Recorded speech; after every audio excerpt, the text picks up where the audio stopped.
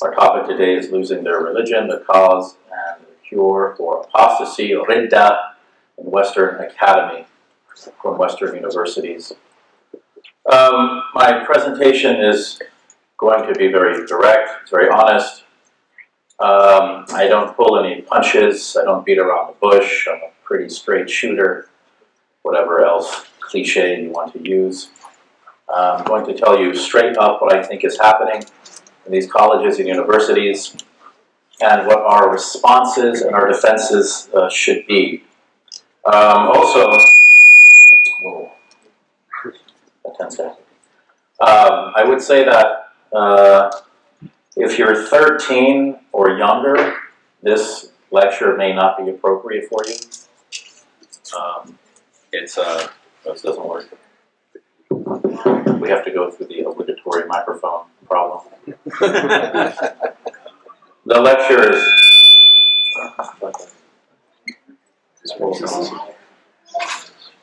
is rated PG-13. So parental discretion is advised. All right. Again. I want to begin by reiterating some of the things I said in a khutbah about a month ago here at MCC to set the table, as it were, metaphysically.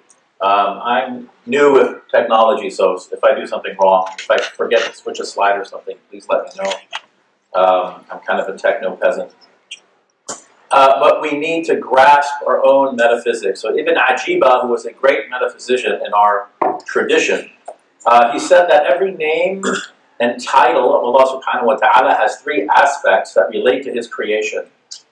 And Imam al-Ghazali says something similar. He has different terminology. But the terminology of Ibn Ajiba, he calls them ta'alluq, takhalluq, and tahaqquq. You can translate these something like association, appropriation, or assimilation, and actualization. So for example, he says, in his book on the commentary of the 99 names of Allah subhanahu wa ta'ala, he says one of the names or titles of Allah is Al-Malik, He's the King. How does this name associate with us? Well, it's simply a recognition that Allah subhanahu wa ta'ala is the King and we are His subjects, and that's it. Right? It's being cognizant of that fact. To be resigned to that fact. We might say, well, that's axiomatic, that's just self-evident. That's just a clear and distinct idea, as Descartes might say, but you'll be surprised how many people are not resigned to that, what we would consider to be a self-evident truth. So it's ta'alluq. And then takhalluq, appropriation or assimilation. So how do we assimilate, as it were, this name of Allah subhanahu wa ta'ala at our level? Well, just as Allah subhanahu wa ta'ala is the king of everything, we also must be kings of our subjects. Right? So what are our subjects? Our faculties, our limbs, right? Imam al-Ghazali uses the analogy in the Ajaib al-Qalb, the marvels of the heart, the wonders of the heart. He uses the analogy of the heart being the castle in the kingdom, and there are certain inroads to the heart that destroy the heart. For example, the eyes, the ears, the tongue, the stomach, the genitals, the hand, and the feet. These must be protected. These are our subjects. And then tahaqquq is actually to master the self, right? And to truly actualize being the king of our subjects. So this is the end or the purpose or the telos of the human being on this earth, is to mirror the divine names and attributes according to our metaphysicians. Takhallaqu bi akhlaqillah. There's a tradition, there's weakness in it, but true in its meaning. Adorn yourselves with the character of Allah subhanahu wa ta'ala, as the Prophet sallallahu alaihi wasallam did. In the Quran, Allah subhanahu wa ta'ala describes the Prophet sallallahu alaihi wasallam, bil mu'mineen ra'ufur rahim. These are two divine names, but there are no definite articles. The Prophet sallallahu alaihi wasallam is, as it were, a mirror of the divine attributes at a human level. Whereas Allah subhanahu wa ta'ala, for example, is Ar-Rahman. He is the infinitely merciful, the indiscriminately compassionate, the all-loving in an absolute sense. We should be people of Rahmah. We cannot be Ar-Rahman, but we are people of Rahmah. right? We mirror this divine attribute because this is an attribute of Allah subhanahu wa ta'ala.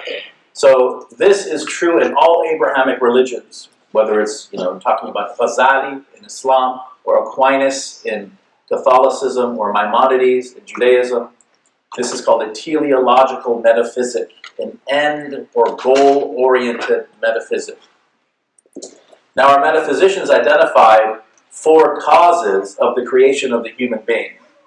There are 4 causes of the creation of the human being. The efficient cause, which is the direct force of production, and that is Allah subhanahu wa ta'ala. He is al-fa'il, as Imam al-Ghazali calls him. He is a totally free agent. He has absolute volition within his nature to do what he wants. In Arabic, this is called al-illatul fa'iliyah, the efficient cause.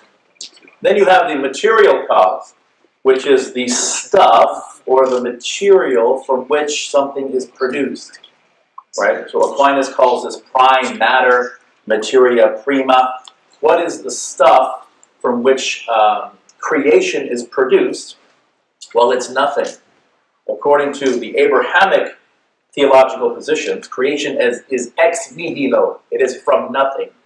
So there is no material cause of creation. In the Quran, قَالَ كَذَلِكَ قَالَ رَبُّكَ هُوَ عَلَيَّ هَيِّنٌ وَقَدْ خَلَقْتُكَ مِنْ قَبْلُ وَلَمْ تَكُ شَيْئًا. Right? That the angel tells Zakaria alayhi salam that this is easy for Allah subhanahu wa ta'ala. He created you before when you were nothing. You were not one thing. How do I take this out? Okay. So modern science, or Newtonian physics, stops here. They only recognize efficient and material causes. So everything is just matter in motion. It is a purely mechanistic or materialistic conception of existence. But our scholars, they continue and they recognize a third cause, which is called formal cause. And this deals with the essence of that which is produced. What is it essentially? Right? It's mahia in Arabic. It's quiddity. It's whatness. Right? So for example, if we use the analogy of Aristotle uses the analogy of a statue. Let's use the analogy of a statue. The efficient cause of a statue is the sculptor. The efficient cause, the force of production, or you can say sculpting. What is the material cause of the statue? Well, marble, let's say, as opposed to wood. What would be the formal cause of the statue? What is it? What is it essentially? Well, it's the figure of a human being, for example. It's the apotheosis of George Washington, which is a statue in Washington, D.C. So what is the formal cause of the human being according to our metaphysicians? It is the Khalifa, the Viceroy, the representative of Allah subhanahu wa ta'ala in the earth. Now modern philosophers tend to be nominalistic. You see that term up there? Nominalism. In other words, they deny universals. They deny essential natures. They deny human nature. So there's no fitrah to tap into according to them. There's no innate disposition.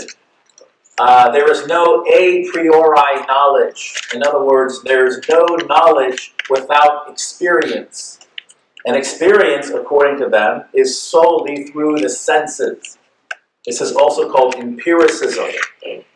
That nothing else informs the intellect other than the senses, and you have experience, and you have memory. So there's nothing innate within us, right? So like John Locke, he called our minds a tabula rasa, a clean slate, nothing innate, right? And this is in contrast to someone like Plato, who's a realist, who said that we're actually born with all of the knowledge of the forms or the essences of things within us, and we have to use dialectic to draw those meanings out. And those meanings are true, they're real. We'll talk more about this idea of dialectic, inshallah.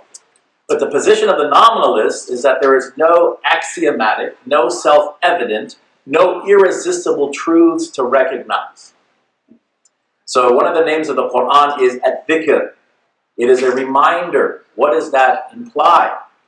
When we are reminded of truths in the Quran, we find them irresistible and we embrace them because they tap into our fitrah, our human nature.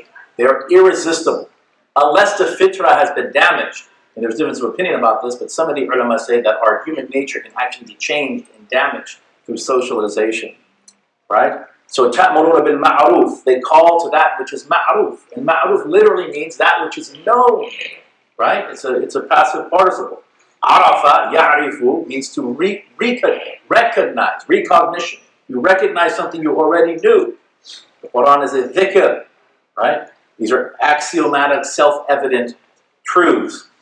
Like Thomas Jefferson, he says, the preamble to the Declaration of Independence, he says that we hold these truths to be self-evident, that all men are created equal, and they're endowed by their Creator with certain inalienable rights, namely life, liberty, and the pursuit of happiness. So according to Thomas Jefferson, when the human intellect comes into contact with these ideas, equality of humanity, life, liberty, like freedom, the pursuit of happiness, they're irresistible. As long as a person's fitrah has not been damaged, they will immediately gravitate and embrace these ideas. Okay. However, nominalists, they reject human nature, right? And this leads to a denial then of objective morality. So everything then is subjective. Everything becomes a social construct, right? Morality, they say, then what else did we get wrong, right? So the very foundations, that which is axiomatic, have been shaken. Everything is questioned. So this has further led to a neutering or distrust of human intellect itself, a neutering of human reason. So then reason cannot be trusted. So then finally, the logical conclusion is a philosophy known as voluntarism, a philosophy which gives primacy to the will over the intellect, or as Nietzsche said, the will to power, right? The will, from our perspective, should never exceed the jurisdiction of the intellect. The purpose of the intellect, the aql, is to keep the will, the desire, in check. Even the word aql in Arabic, the etymological meaning, aqala yaqilu, is to limit or hobble something. Remember the famous hadith of the Bedouin who came into the masjid, his camel was outside running around the Prophet ﷺ. He said, whose camel is this? And the Bedouin said, that's my camel. Atawakkalu ala Allah. I've trusted Allah subhanahu wa ta'ala. He said, i'qilha wa fatawakkal ala Allah. Hobble her first. Tie her down. I'qil. Right? The word aql is related to this. The aql is supposed to keep our will in check. But if you don't trust the intellect, then the will runs crazy. Like a camel that bolts away from you.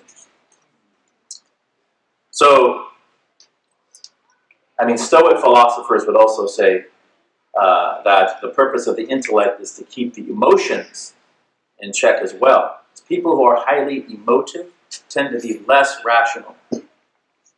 So then the principle becomes, do what you want, not what is right, because we can't know what is right. We can't trust the intellect. So the worship of the nafs. This is inevitable. Worship of the hawa, of desires, of appetites, of the will. You see, the Quran wants us to think about things.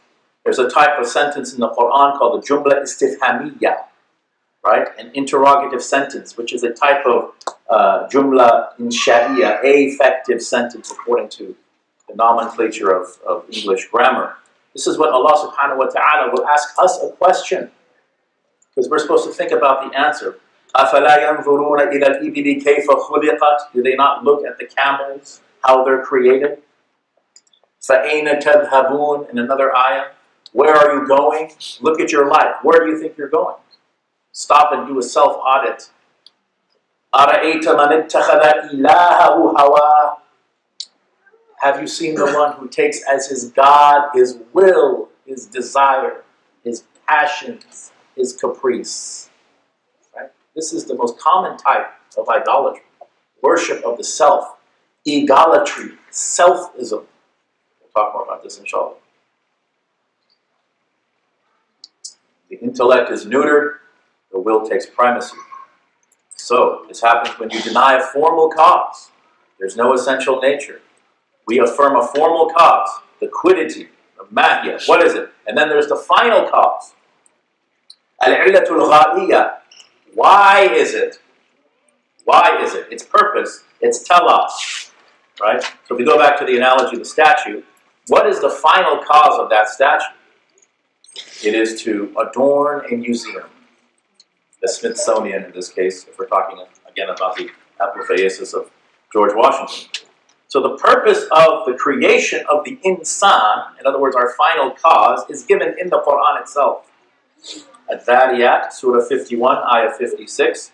وَمَا خَلَقْتُ الْجِنَّ وَالْإِنسَ إِلَّا لِيَعْبُدُونَ. And Allah subhanahu wa ta'ala says this in the first person singular, وَمَا خَلَقْتُ, which is very rare in the Quran, for Allah subhanahu wa ta'ala to speak in the first person singular, usually he speaks in the plural, and then he gives an affirmation after a negation. Ithbat ba'da nafyin. Very strong statement rhetorically in Arabic. I did not create the jinn and ins except to worship me. And of course, we're familiar with the opinion of Ibn Abbas. This is mentioned by Imam al-Baghawi in his tafsir. Ibn Abbas, he said that illa liya'budun is understood as illa liya'rifun. That in order to worship me is understood as in order to know me, have intimate knowledge of me, because he argues that true worship of Allah subhanahu wa ta'ala is predicated, or excellent worship of Allah subhanahu wa ta'ala is predicated upon deep, intimate knowledge of Allah subhanahu wa ta'ala. And if you had intimate knowledge of Allah subhanahu wa ta'ala, then you would necessarily love Allah subhanahu wa ta'ala. Well, how do we know Allah subhanahu wa ta'ala? As we said, by associating, appropriating, and finally actualizing the divine names and attributes to truly be representatives, khulafa of Allah subhanahu wa ta'ala upon the earth. To have i'tisam, a firm grip of the kitab of Allah subhanahu wa ta'ala.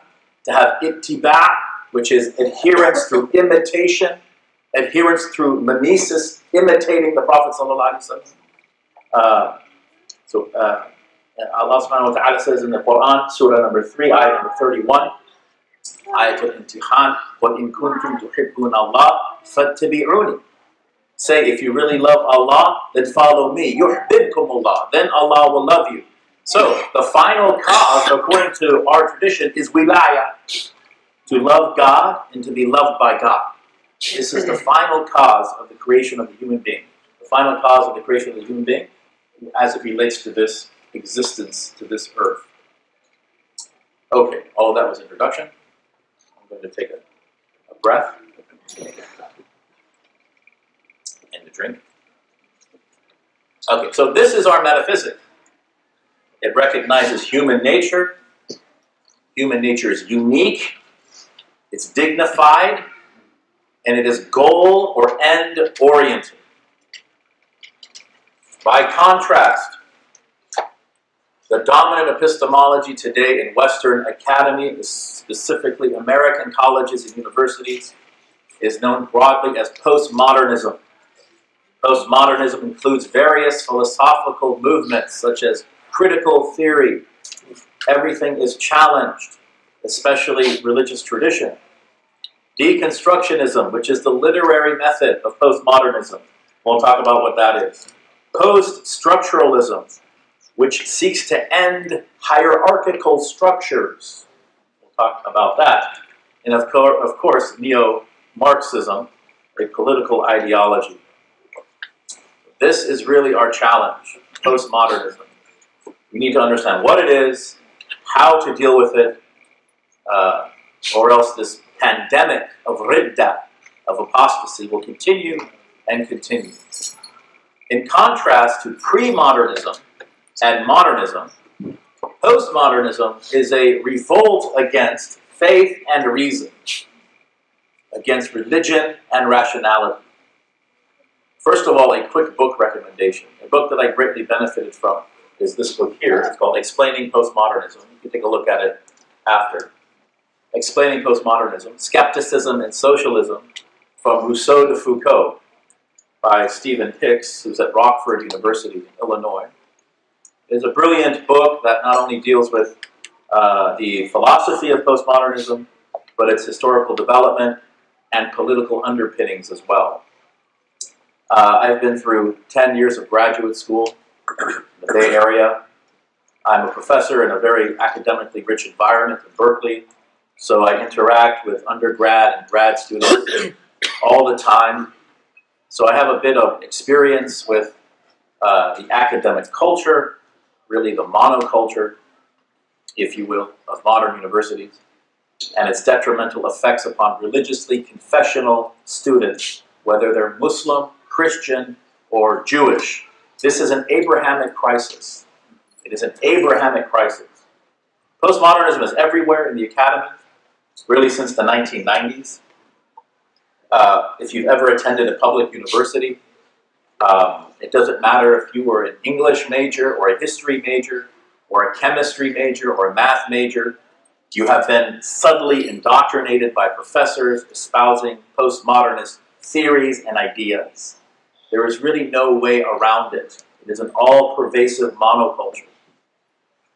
These ideas, in my opinion, are nothing short of satanic, albeit implicitly satanic, and thus absolutely poisonous to religious traditionalists in the academy.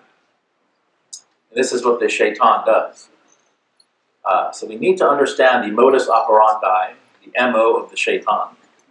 He calls to infidelity. إِذْ قَالَ لِلْإِنسَانِ أُكْفُرْ. It's quoted in the Quran. And shaitan says to the human being, disbelieve. So apostasy, ridda, which is spreading in academia like butter on toast, is usually commensurate with a satanic presence. Apostasy and Satanism go hand in hand. And when you hear about Satan, don't be dismissive, don't roll your eyes in disdain and ridicule. About a minute ago when I first mentioned satanic, I actually noticed in this room people kind of smiling and rolling their eyes. This is a gravely important matter if we're believers. In the Quran, Allah subhanahu wa ta'ala, He refers to the Prophet Muhammad sallallahu alaihi wasallam as uswatun hasana one time in the Quran. A beautiful example. Allah subhanahu wa ta'ala mentions al-Islam, the name of our deen, 8 times in the Quran. Yet Allah subhanahu wa ta'ala refers to the shaitan as adu mubin at least 15 times in the Quran. A clear, open, unambiguous enemy. Just look at a concordance. We need to take Satan seriously. Allah subhanahu wa ta'ala does not mince his words. He is direct. He is straightforward. There is a reason for this repetition. There's an old saying from a popular movie. It says, the greatest trick the devil ever pulled was convincing the world that he didn't exist. Even a lot of Muslims, if you say, for example, don't go out at night, the demonic presence is very active, or if you say protect yourself with wudu, with azkar, with awrad, they say, really, in this day and age? One of my favorite sayings is actually from Paul in the New Testament. Go figure, Ephesians. Very interesting. He says, our battle is not against flesh and blood, but rather with principalities of darkness in the world and against spiritual wickedness in high places. End quote. I agree. Ours is a spiritual battle against dark forces. So we need to be spiritually powerful and intellectually formidable. Now, explicit Satanism, in theory and practice, is very much alive in the world today, whether in the form of Crowleyan black magic, which is called Goetia, which is literally conjuring of demons, also known as thelema. Thelema in Greek means will, W-I-L-L, right? Because their credo is do what you will. Again, intimating the primacy of the will over the intellect. You also have something called Levian Satanism, also known as selfism or egolatry. I referred to that earlier, also known as the Church of Satan, which is essentially taking your hawasha, referred to as being Dionysian, right? In contrast to being Apollonian. Being Apollonian after Apollo means to give reason primacy. Reason is your guide. But to be Dionysian means to let your desires be your guide. After the Greek god Dionysus, the son of Zeus, who was born from his father's thigh near his crotch. Thus he's the god of wine, entertainment, pleasure, frivolity, self-indulgence, right? So freedom from religious law and absolute self-determinism are the dual principles of Satanists. Freedom from religious law and absolute self-determinism. This idea, I don't need God and I can do whatever I want. Or as Elsa sang in the popular Disney movie, Frozen, no right, no wrong, no rules for me. I'm free. So if Satan is our enemy and we wish to do battle against him, then we need to know our enemy, his ways, his mentality, his philosophy, his tools, his minions. How can you make spiritual warfare against an enemy if you're ignorant of that enemy? Know your enemy.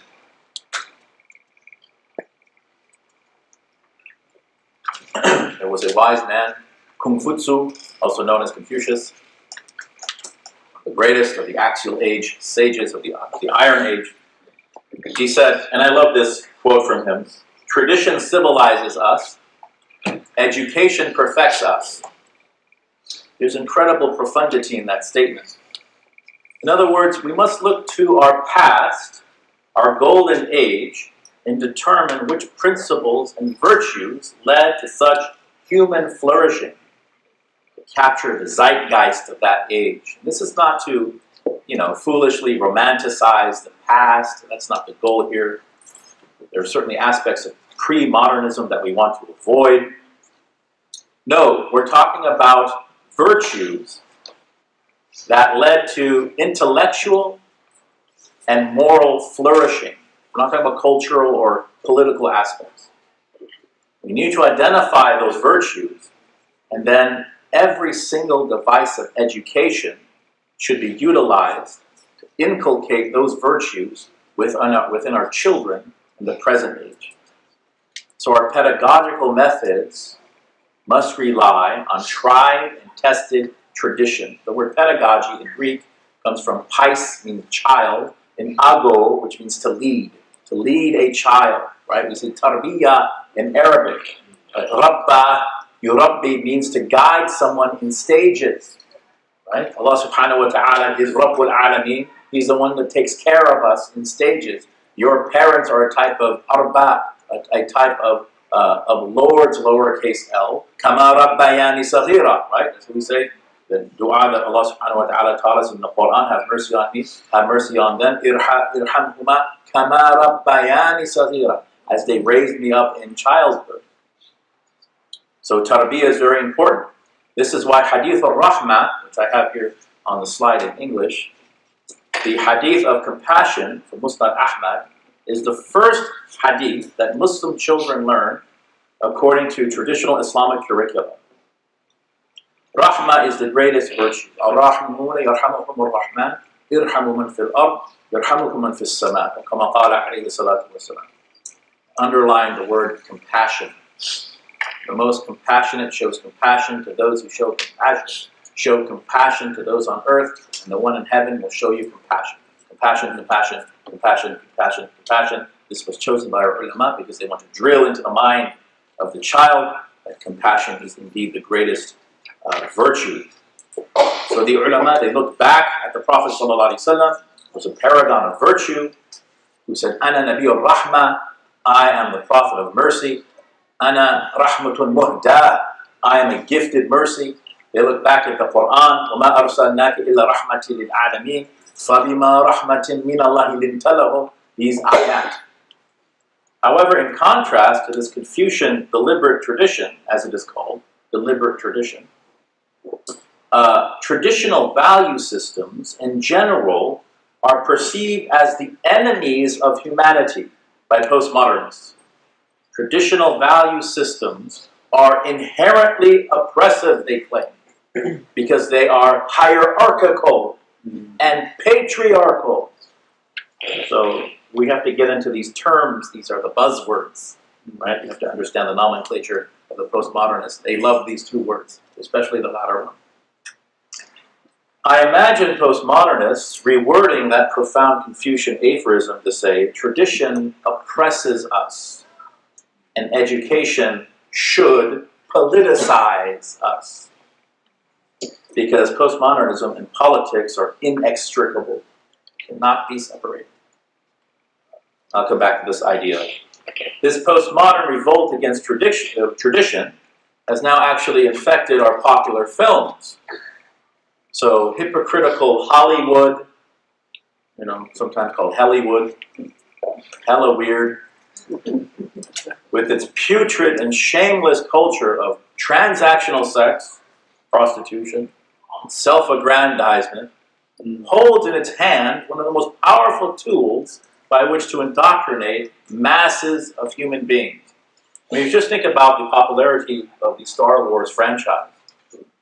Tens of millions of people over the last 40 years are obsessed with Star Wars. But ever since Disney has taken over in 2012, Star Wars has noticeably changed its tone. For example, in The Last Jedi, Kylo Ren says to Rey, both millennials, we would call them, quote, "Let the past die. Kill it if you have to," end quote. That is quintessentially postmodernism. Now, when I say that postmodernism is poisonous to religious traditionalism in colleges and universities, again, I'm referring to Judeo-Christian Islamic tradition, the Abrahamic faith tradition. Okay. Abraham is pronounced Avraham in Hebrew. It literally means father of many nations, right? Ab, alif, ba, abun means father. The word for father in Greek and Latin is pater. Abraham is the patriarch of our religion. Millata abikum Ibrahim. Right? It is the tradition of your patriarch, your father, Abraham. Isa alayhi salam is quoted to have said in the New Testament in Greek, "Etekna tu Abraham ete, ta erga tu Abraham apoiete an." He says to the Pharisees, if you were truly Abraham's children, you would do the works of Abraham. So when you hear postmodernist professors of the social sciences rage against the oppression, tyranny, and eventual overthrow of the patriarchy, the rule of the father, now you know who they're talking about. It's Abraham, Ibrahim alayhi salam, who was called the friend of God in the Tanakh, the Hebrew Bible, the New Testament, and in the Quran. Aleister Crowley, who's the famous Satanist, he said this in the early 20th century, he said, we are moving away from the age of the patriarch and into the age of Horus, as he called it, the age of the child. Horus is the son of Osiris and Isis, the age of rebellion, irresponsibility, and hedonistic self-indulgence, an age of antalid al-amatu rabbataha, when the girl will give birth to her master, the age of extended adolescence, the age of the phenomenon of the 40-year-old man-child or woman-child, what's known technically as paraphilic infantilism. Check this out. There's actually an entire subculture of adults who choose to live as children. This is also called age play. The most famous example, a 52-year-old man recently in Canada with 7 kids decided to leave his wife and children to live as a 6-year-old girl. He has pigtails, he wears dresses, right? This is what's happening. You also have an entire subculture of adults living as dogs.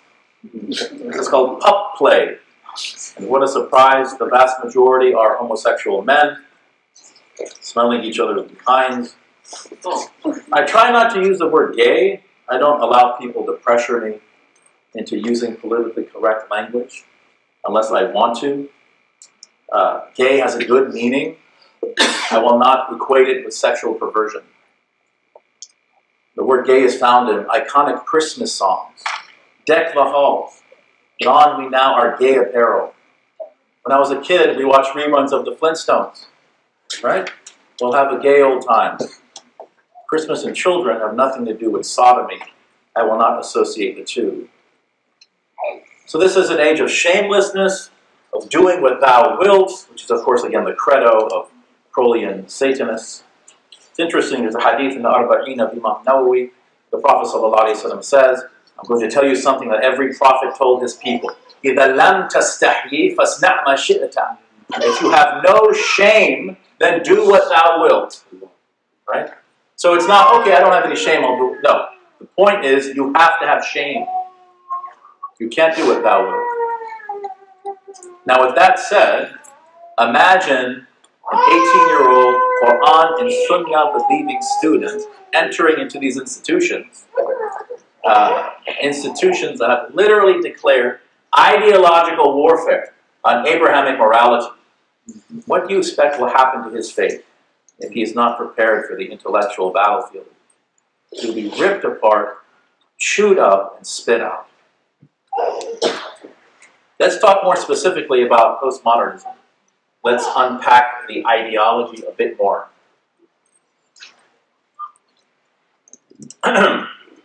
Now, chances are you've come across names like Michel Foucault, Jacques Derrida, Jean-Francois Lyotard, Stanley Fish, Richard Rorty, Frank Lantricchia, Andrea Dworkin. If their names are not familiar, their ideas will be, certainly. They are the major players. Point number one about postmodernism. Postmodernism rejects ultimate or absolute truth. There is no ultimate or absolute truth, they say. You have to find your own subjective truths, plural, with a lowercase t. Live your truth, as Oprah says. There is no true self in God's image to be actualized by disciplining your desires. As I mentioned earlier, takhalluk and tahaqquk. You must invent your true self. Self-invention. By engaging your desires. I saw another movie about a month ago called Avengers. It was a commercial before the movie that caught my eye. It's a 30-second commercial. You have this young woman, millennial. She has a t-shirt with a rainbow on it, a homosexual advocate. And these are direct quotes. She says, look, here's the thing about Diet Coke. It's delicious. It makes me feel good. Life is short. Just do you. They love that. Just do you. Whatever it is. Diet Coke. Because I can. Beautiful. Again, quintessential postmodernism. Right before the movie. Well, I couldn't even enjoy the movie. Just do me? Okay, what if I like to torture animals? Just do me? Ajib and Gharib. Postmodernist philosophy here is actually self-contradictory. To say that there is no absolute truth is to make a statement that is absolutely true. In other words, they're saying the only absolute truth is that there is no absolute truth. Postmodernists tend to be radically skeptical about everything, right, except their own skepticism. However, contradictions don't seem to bother them because the intellect has been devalued. Point number two, postmodernism denies objective morality. As we said, you have this strain of nominalism where formal and final causes are rejected. Morality is totally fluid, they say, and relative. Now, the asas, the foundation of the Abrahamic tradition, is love of God and love of your fellow human being. And that is absolutely fundamental. If you read the New Testament, if you read rabbinical writings, talk to a rabbi, talk to a pastor, Imam al-Razi, he defined Islam. He said, al-ibadatu lil-khaliq wa rahmatu lil-khalq. He said Islam is the worship of the Creator and showing compassion towards the creation. However, as Abrahamic believers, this is a very important point. We don't conflate acceptance with love necessarily. we don't conflate acceptance with love. In other words, we can love people and simultaneously consider some of their behavior as morally reprehensible.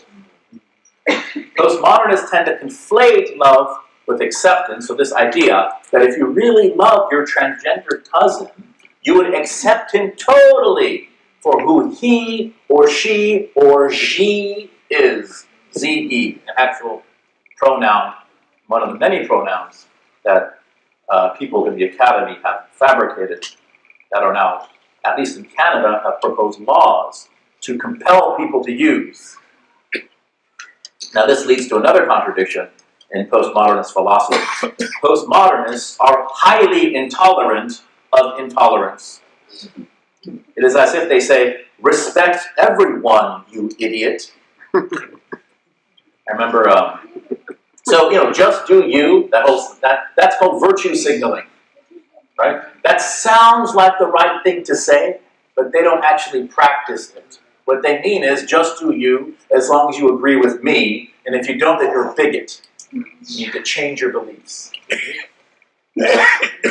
I was a tutor at the GTU for a while, tutoring a Christian sister in Hebrew, kind of strange, Muslim guy tutoring a Christian student in Hebrew. Anyway, she saw me a few months after our tutoring sessions from a distance, and she said, Adi, she wanted to give me a hug. And I said, no, I don't hug. She said, what? I said, I don't hug women. And I had to explain it to her. She said, really? She put out her hand and wanted to shake my hand. So I don't shake hands. So she said, I'm so offended. She was serious. I'm so offended. You won't shake my hand because I'm a woman? So I turned the tables on her, right? I played the victim, right? And I told her I was doing this. I said, what? You're offended? I'm an oppressed minority in America. I have brown skin, I'm a Muslim. And my religious beliefs offend you? I'm offended you're offended. She said, oh my God. You're so right. I said, I'm just kidding.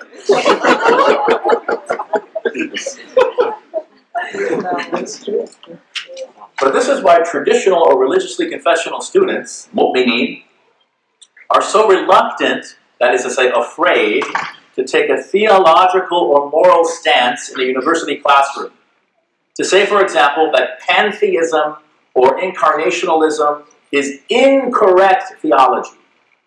Or to say that homosexuality is sexually perverse, is to invite upon oneself a hailstorm of ad hominem epithets, such as arrogant, ignorant, antiquated, dogmatic, homophobic, transphobic, bigoted traditionalists. Postmodernists are dogmatically opposed to dogma. Point number 3. Postmodernist literature is often convoluted, incoherent, and condescending. It is form way over substance. Its pseudo-profundity is often perceived by young believers in college as just too deep and insightful for me to understand. They think to themselves, I must be an idiot. I just don't get it. Right? It's kind of like modern art. I don't know if you've ever been to a museum of modern art. My daughter took a class, she took a college class, and so we took a field trip to the MoMA in San Francisco, the Museum of Modern Art. We were there for about 15 minutes. We scratched our heads and left. So there's this, wallahi, there is this portrait. It was completely blank, and it's called The Mirror. And there's this crowd of people looking at it going, oh, wow. What is this? It's so profound. And I kind of look at my daughter like, are we looking at the same thing? There was this pile of sticks in the corner. Pile of sticks. And people were looking at it. Amazing sculpture. Amazing work of artists. There was another one, wallahi. I felt like my 4-year-old could have done a better job. It was crayon scribbles. Wallahi. It was crayon scribbles. Yeah. And people looking at it, wow. People were like having these cathartic experiences. We assume it must be deep and profound because it's in a museum, but it's the emperor's new clothes. There's nothing there. This is how their literature is. Postmodernist literature, it sounds deep and profound. It is nonsense. Nonsense.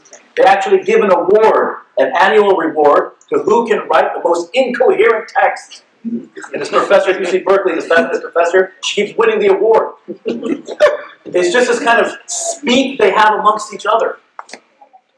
They purposely write incoherently to impress each other. It's nonsense. Anyway, these believers, because of this, they feel a strong sense of inadequacy and embarrassment for both their inability to grasp the convoluted literature and for their, quote, simple belief in God, morality, right and wrong, and after. They're actually scared to say, I believe in this, I think this is right, I think that's wrong. They're ridiculed, right? For many of these young believers, there are only two viable options. I call it selling out or checking out. In other words, attempt to change the very face of the religion in order to mitigate the hurt feelings of certain individuals who are offended by the morality in religious texts, or to leave the religion altogether because they just don't want to deal with it.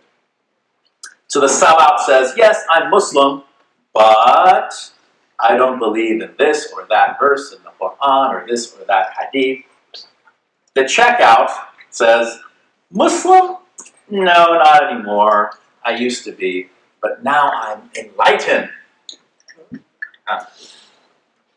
The most infamous of the postmodern philosophers was a Frenchman, one Michel Foucault, died in 1984, but continues to be an absolute rock star in universities all around the world.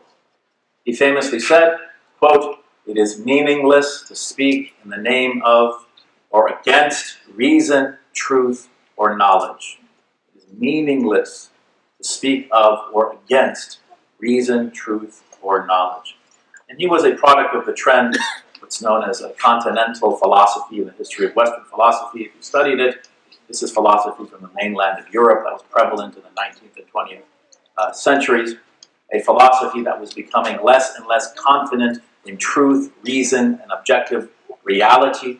A philosophy that's represented by Immanuel Kant, right? The critique of pure reason, or Kierkegaard, we need to crucify reason. However, Kant and Kierkegaard both believed in God, they were Christians, but then you have the atheistic irrationalist Friedrich Nietzsche, who called the human intellect, quote, pitiful, and that emotion, drive, ambition, will, and desire should be our guides.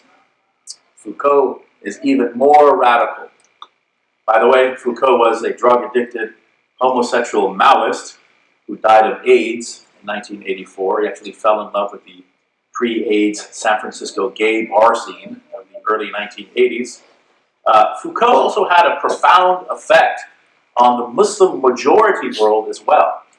He was a professor of psychology at the University of Tunis from 1966 to 1968. Right? Truth, reason, and knowledge. Aql or mantiq, haqq, and ilm are meaningless, he says. Noam Chomsky, it's interesting. He actually says, Noam Chomsky, you know Chomsky, he's a professor of linguistics at MIT. He says that postmodernism is even more, quote, grotesque in the Muslim world than in the Western world. Right? He says he goes to universities in the Middle East all the time, and he's always called naive because he speaks about truth and objective history. They say that's old-fashioned.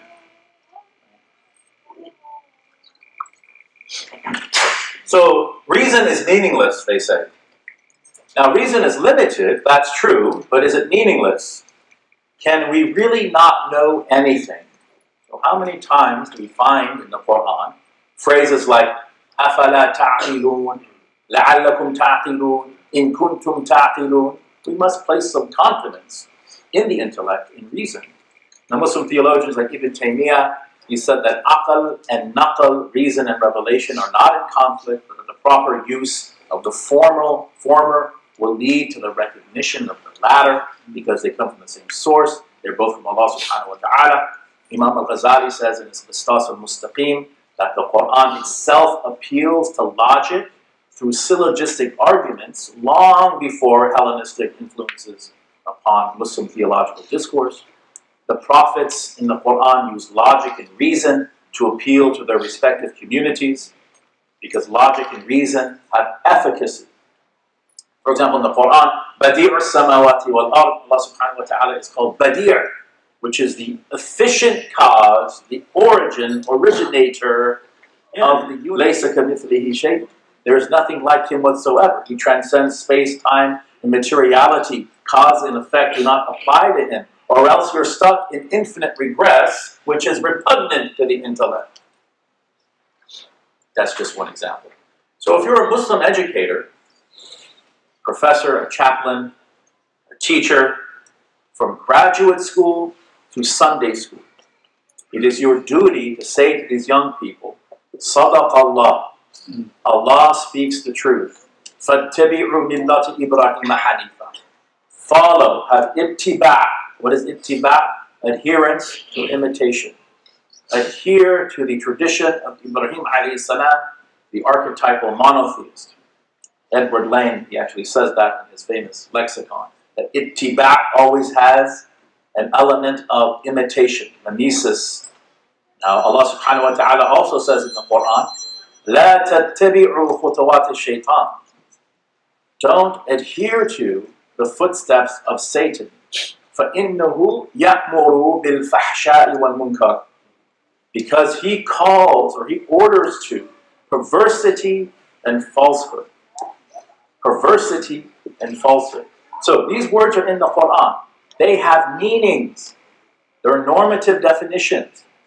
They are defined by the Quran and Sunnah. The Quran is theologically and morally judgmental. You cannot avoid it. Everybody is judgmental. Everybody. The Quran is theologically and morally judgmental. And we must be prepared with reason to defend those judgments without apology. Even if people have discounted reason, continue to be reasonable. It is our reason that makes us human. It is our differentia, as Aristotle said. We are the rational animal. Reason will win in the end. Emotional incontinence cannot be sustained. People get tired of emotion, but they will not tire of reason.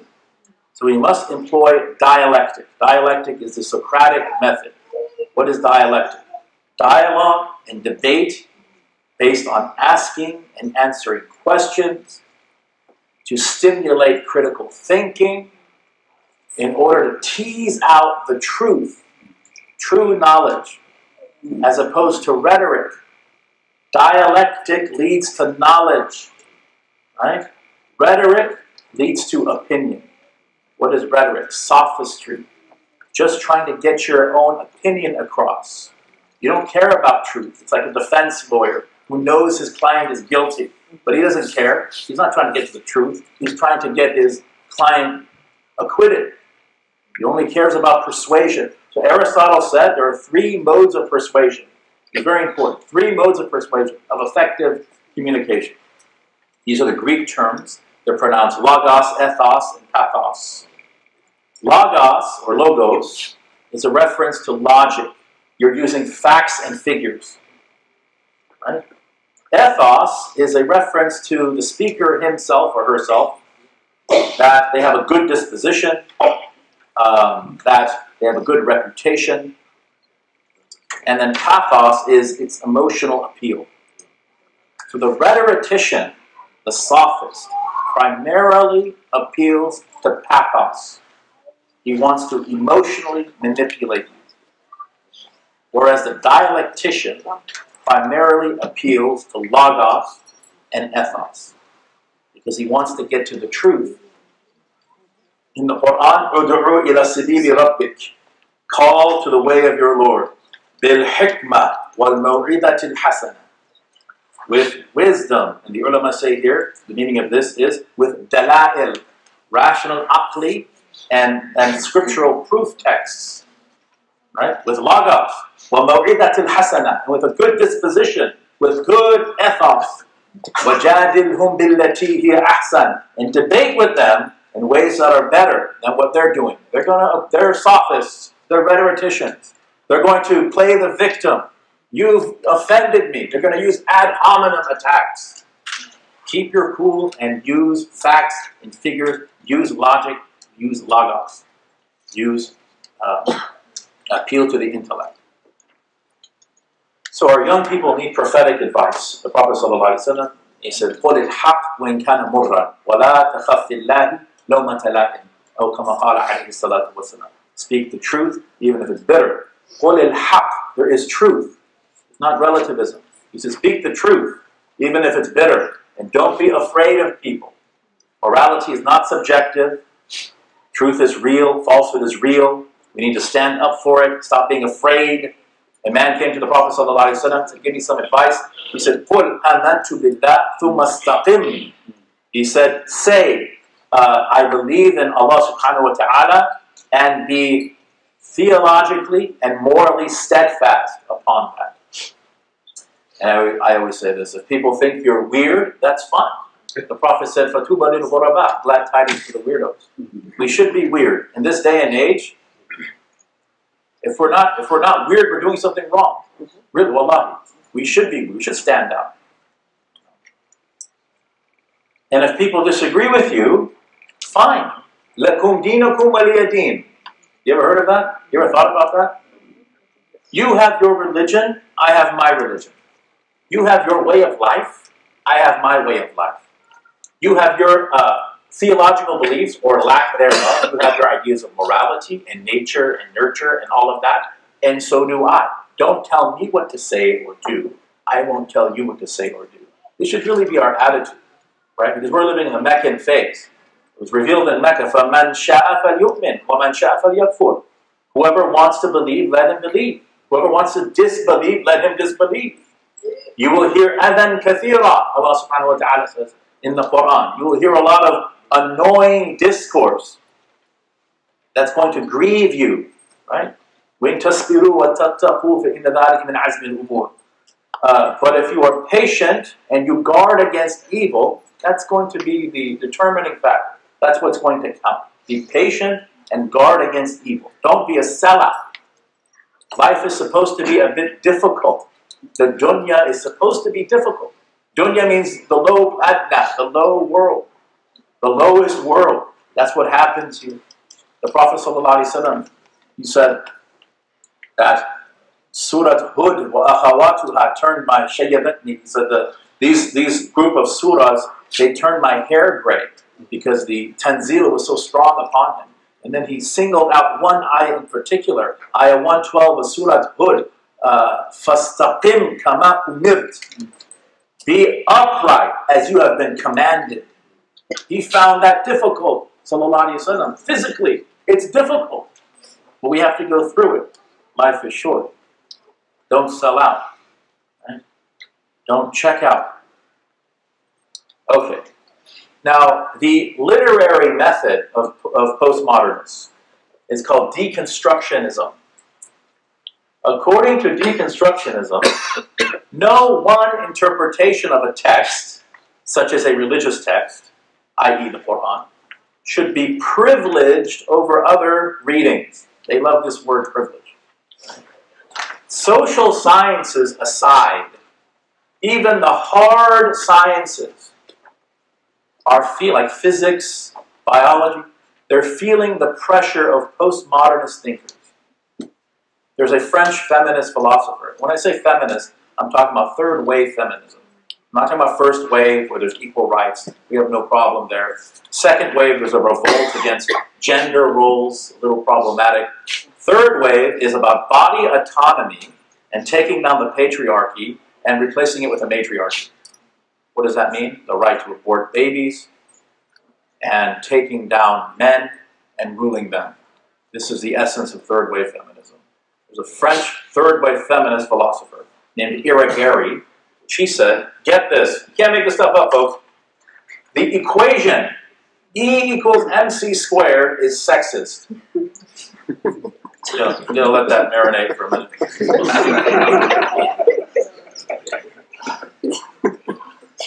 What? Why? Because it privileges the speed of light over other lights. Apparently, there are now an infinite number of genders.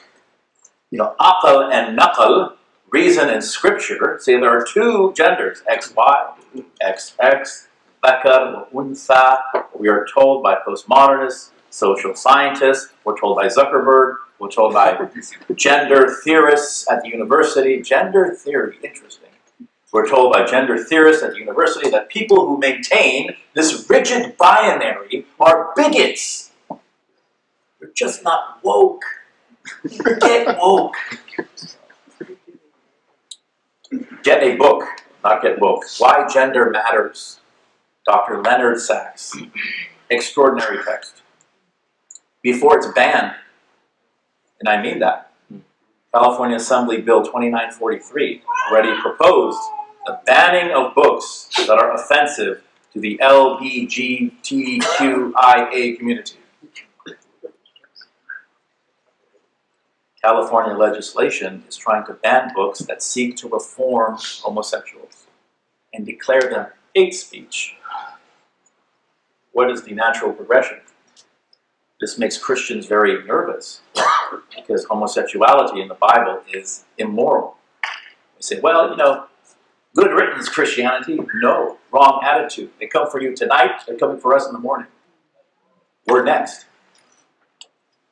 A great American Muslim scholar once said, Shaitan wants to change the immutables to mutable. Shaitan wants to change thawabit. What are thawabit?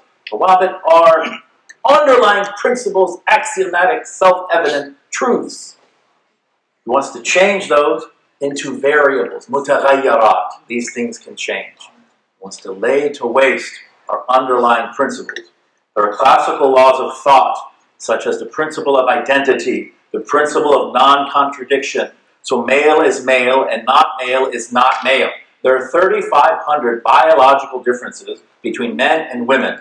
وَلَيْسَ الذَّكَرُ كَالْأُنْثَى. The Quran says the man, the male, is not like the female.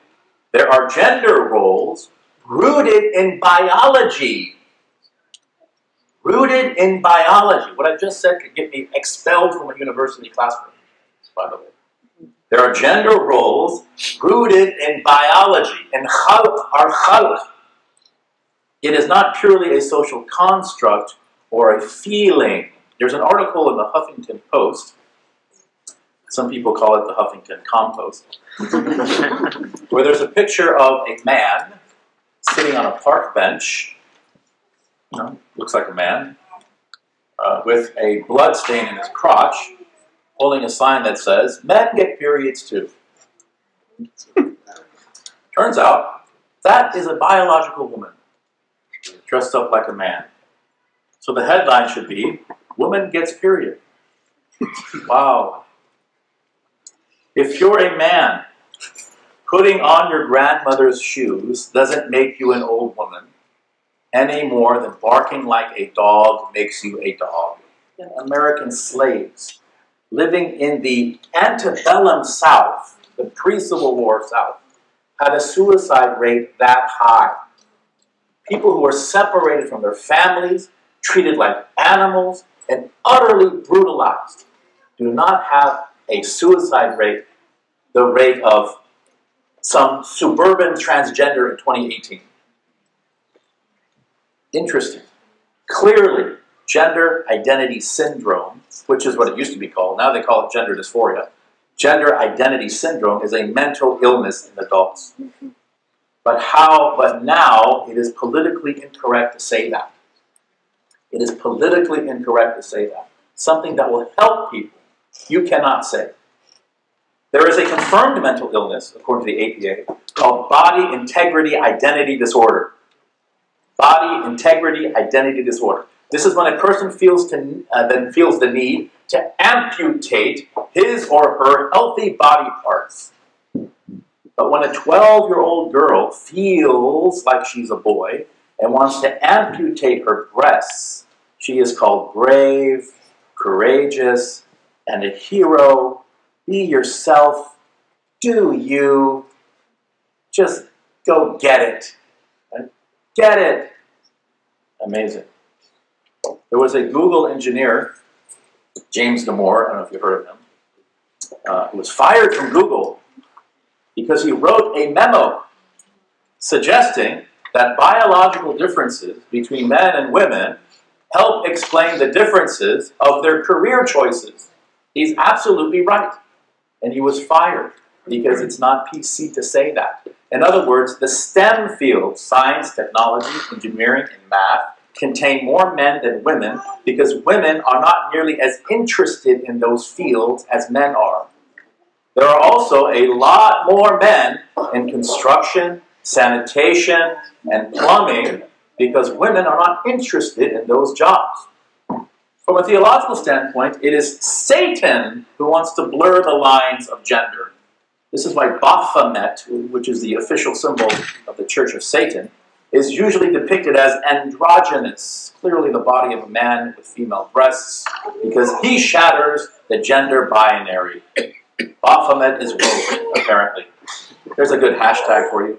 Hashtag Baphomet is woke.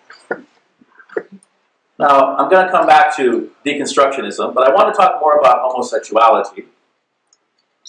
This is a big, big issue in the academy. This is the social issue. Homosexual advocates are making this into a civil rights issue. Now, as believers, when we engage, as believers, we should engage in dialectic. Because we should know that if we appeal to the Quran, it is then a logical fallacy. Someone who doesn't believe in the Quran is asking you, why don't you accept homosexuality as a lifestyle? And if you say, well, it's in the Quran, that's called an argument from unqualified authority, because they don't believe in that authority. You have to give secular arguments. You have to use dialectic. Okay? There's this conservative YouTuber. I don't agree with everything he says, obviously, but he has this interesting thing where he goes around interviewing people on the street. Usually they're millennials or in that age range. I hate to pick on them, but it's okay. My kids are almost at that age. They're not all the same, right? So he goes up to someone and he says, how do you feel about a man marrying another man? How do you feel about a man marrying another man? And this person says, yeah, why not? Two consenting adults. What's wrong with that? To each his own. Whatever floats your boat. Right? He says, okay, two consenting adults. That's right, of course. Okay, how do you feel about a man marrying his daughter that are both consenting adults? And they say, no, I don't agree. And then he says, what? Are you an incest phobe?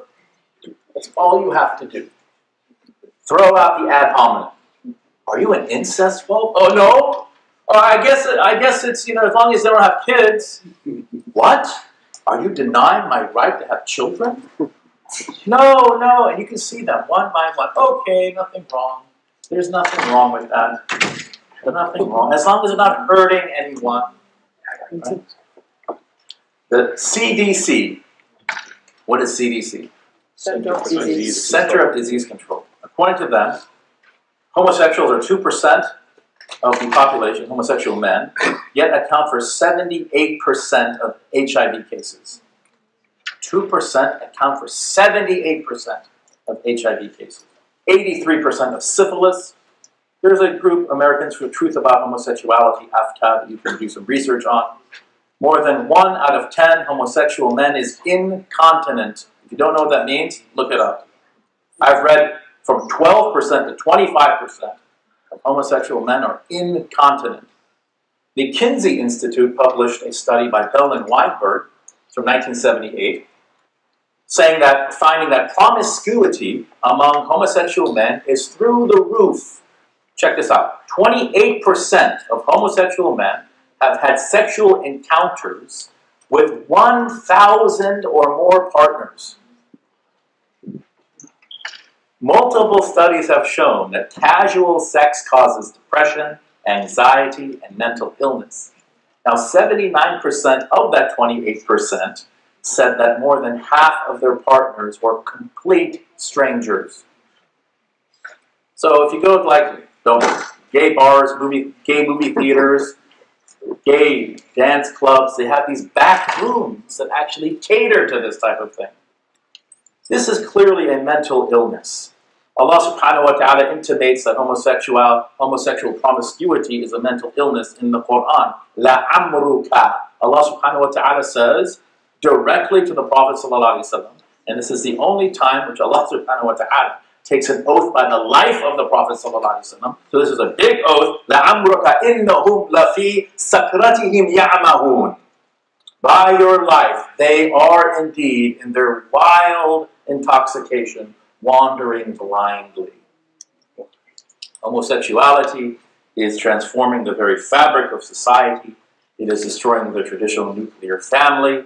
It spreads disease and a culture of irresponsibility. Several studies have shown that same-sex relationships do not last nearly as long as heterosexual relationships. So children end up suffering due to these highly dysfunctional relationships. Use the argument from nature, from natural selection. Put 1 million homosexual men on an island, give them the best technology, cutting-edge health care. In 100 years, everyone is dead. Nature selects. Now, a common argument, and this is coming from Muslim homosexual apologists, is that why would Allah create them like that? Right? Now, first of all, there's no scientific evidence whatsoever of a gay gene. So this whole idea of born this way, right, the Lady Gaga anthem, is a lie. One can certainly make the argument that homosexuality is the result of trauma suffered during the development of one's brain in early childhood.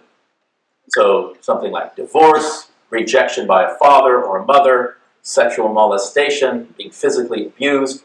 Dr. Umar Johnson, who counsels African-American youth, he says, and he's a clinical psychologist for something like 20 years, to 95% of the black youth that come to him that identify as homosexual are victims of trauma in childhood. The other thing is, how would a gay gene even survive natural selection? Wouldn't nature weed it out eventually? It doesn't seem to be happening. It seems to be growing. Evolutionary biologist and anti-theist polemicist Richard Dawkins over at Oxford University, evolutionary biologist, he really doesn't have an answer. He doesn't know. He has some theories that I won't go into, but one of them, he says, is, well, maybe it's because maybe babies that feed from a bottle turn gay, and those who breastfeed are straight. This is according to Richard Dawkins. This is their main man. Interesting. Well, going back to this question, why would Allah create them like that? Let's just entertain the premise for now. Okay, that's how they were created. This is similar to the transgender thing. What about a child born in the Congo into abject poverty, to a single mother who is HIV positive because of a vaccine that she took, yet that child never complains? Welcome to the dunya. Life is hard. We are in no position to judge Allah subhanahu wa ta'ala. There are children born blind with major mental and physical disabilities. This is qadar. There are men who are born with proclivities towards children. Do we ask, why did Allah create them like that? No, we expect them not to act out on their perversions. Okay, switching gears here, go back to deconstructionism. According to deconstructionism, there are no right and wrong readings of any text. There are no true and false readings. The idea of a meta-narrative. Meta-narrative is to say the standard interpretation of a text that shape religious orthodoxy. These are summarily rejected by postmodernists. All readings are valid and equally important, they say. What is demanded, according to what is only demanded, according to another infamous postmodernist, American professor named Stanley Fish, is to be, quote, interesting. Just be interesting. Not to be right or correct, because right, correct, normative, orthodox, these do not exist, according to them. Just be interesting. As long as it's entertaining, as long as it feels great. So now we have in religious departments and seminaries a method of interpretation known as radical hermeneutics. Radical hermeneutics of sacred texts, like queer hermeneutics. For example, you have Muslims in the seminary justifying homosexuality based on the Quran. I don't know how on earth one would even do that, but they managed to do it somehow. They say things like, no, the Quran is not forbidding homosexual acts. It's only saying not to rape each other.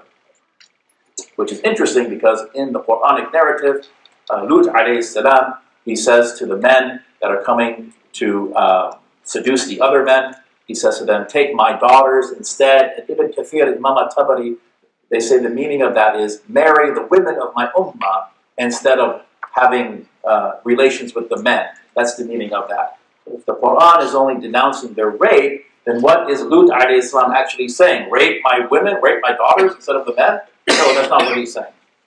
But this is, as long as it's interesting, don't worry about contradictions. You can put it out there and get your master's degree and get a professorship, and you can travel around the country, and you can engage in this nonsensical academic speak, but nobody understands except a few of your colleagues, and you can go back in the back room and drink and laugh about it later. Queer hermeneutics, transgender hermeneutics, third wave feminist hermeneutics, neo-Marxist hermeneutics. It is a... So the quest for truth, or the intended authorial meanings of a text, are abandoned, rather sacrificed upon the altar of self-interest and feelings. So things like grammar, logic, rhetoric, syntax, definitions, consistency, context, who cares? Scripture now bends to accommodate us, not us to accommodate it.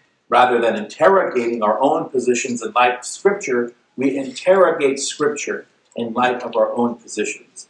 In short, Scripture can now mean whatever we want it to mean. The Prophet ﷺ, he said, there will come a time upon the people, لا يبقى من الإسلام إلا اسمه, that nothing will remain of Islam except its name. It's just a nomen, a name without a reality. No essence, no normative definition, totally subjective. This hadith indicates that there is indeed an orthodox normative definition of Islam. It's not defined by our feelings, it's defined by Allah and His Messenger. وَلَا يَبْقَى مِنَ الْقُرْآنِ إِلَّا رَسْمُهُ. Nothing will remain of the Quran except its script. It's just words on a page, deprived of their true meanings. Couple of hadith of our Master Muhammad sallallahu alayhi wa sallam. يكون في آخر الزمان دجالون كذابون يأتونكم من الأحاديث بما لم تسمعوا أنتم ولا آباؤكم.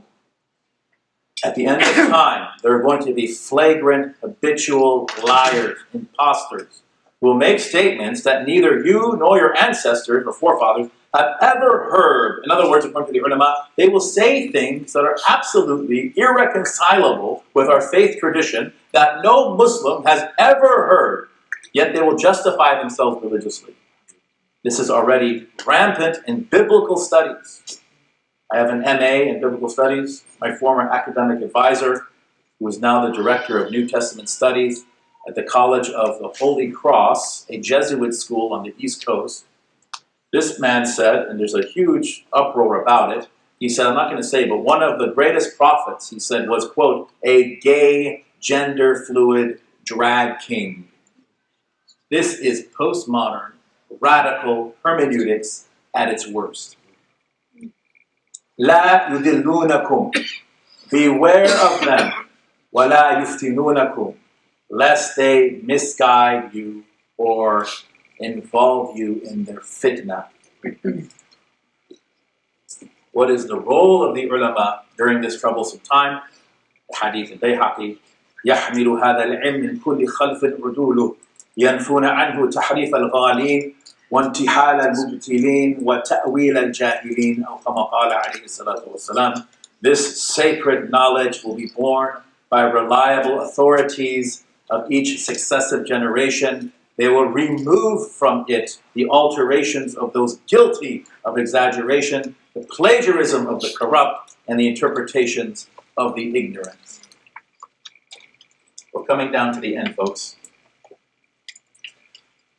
And we'll open it up for some comments and questions. A little dialectic, inshallah. We have until 4 o'clock, so. This is my 10th slide. I only have 11. Another pillar of postmodernism is named Frank Lentrichia.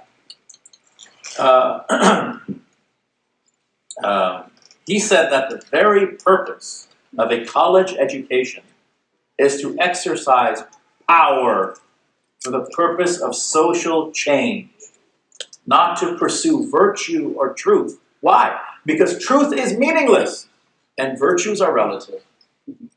Everything is power plays. Life is all about power, they say. Human beings don't act out of piety or morality. They just want power.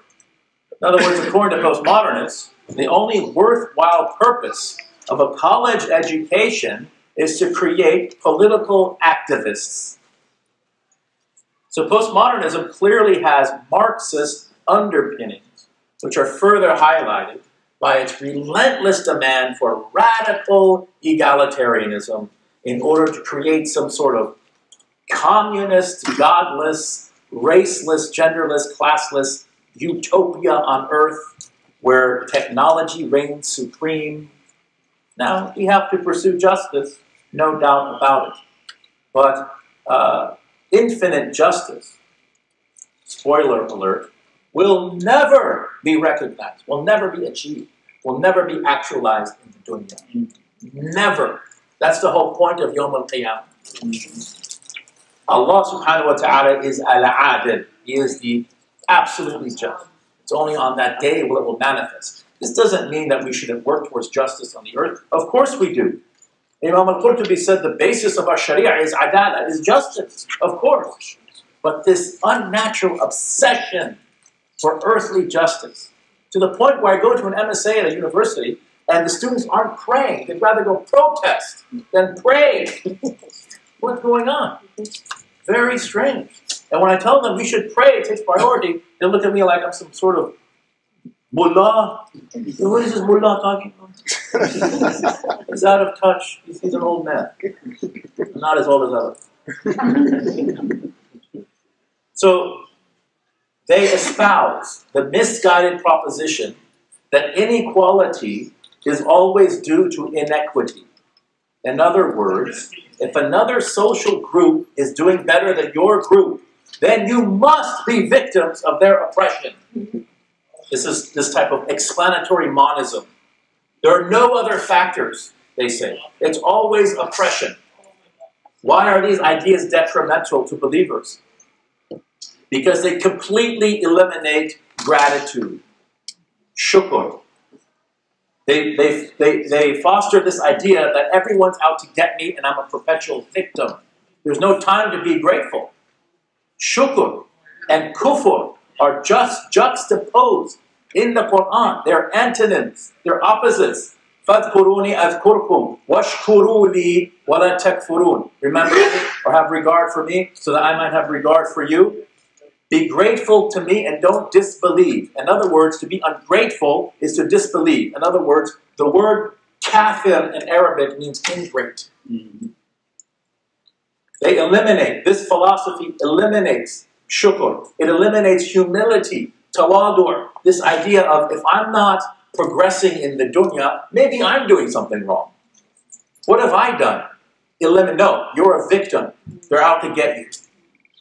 It eliminates introspection, muhasabah, the self-audit. Sit down for 5 minutes and think about, what am I doing? فَأَيْنَ تَذْهَبُونَ? Where am I going? What have I done? It eliminates personal responsibility. The Prophet ﷺ said, كُلُّكُمْ رَاعٍ وَكُلُّكُمْ مَسْئُولٌ عَنْ رَعِيَّتِهِ. Oh, kama qala alayhi salatu wasalam. All of you are a shepherd, and all of you will be questioned. All of you are responsible for your flock. Who are your flock? Your intellect, your faculties, your limbs, your children, your spouses, your parents. Will be questioned. Personal responsibility. These ideas coming out of the university, they promote self-victimization. And to play the victim, according to Roger Scruton, is an assault on rationality in the public discourse. It is a cop-out. It is lazy. We must take ownership for ourselves. We must stop blaming other people for our problems. The Prophet ﷺ did not victimize himself. One of my teachers mentioned the Satan versus Adam paradigm, the satanic versus Adamic paradigm. That Shaitan, when Allah subhanahu wa ta'ala expelled him from the garden, he said, فَبِمَا أَغْوَيْتَنِي, because you caused me to err, you did this, I will lie in wait for them, your servants. I'll come at them from all directions. Shifts responsibility, victimizes himself. You did this. It's like this. Why would Allah create people like that? Why did Allah do that? Allah yaf'alu ma yurid. Allah subhanahu wa ta'ala can do whatever He wants. Who the heck are you to question Allah subhanahu wa ta'ala? Nothing. You don't need to exist. If you died tomorrow, your neighbor will be eating his Cheerios, and you'll think for a second, oh, that guy died? Can you pass the milk? You're not that important. Really.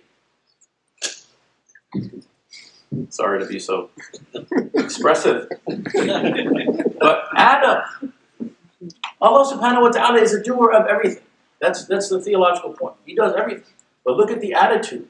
Because you did this to me. That's Shaitan.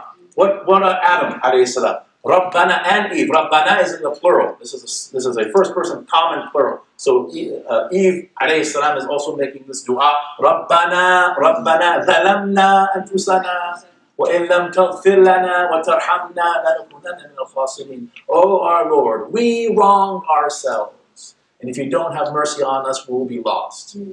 See the difference? One self-victimizes. One makes tawbah to Allah subhanahu wa ta'ala.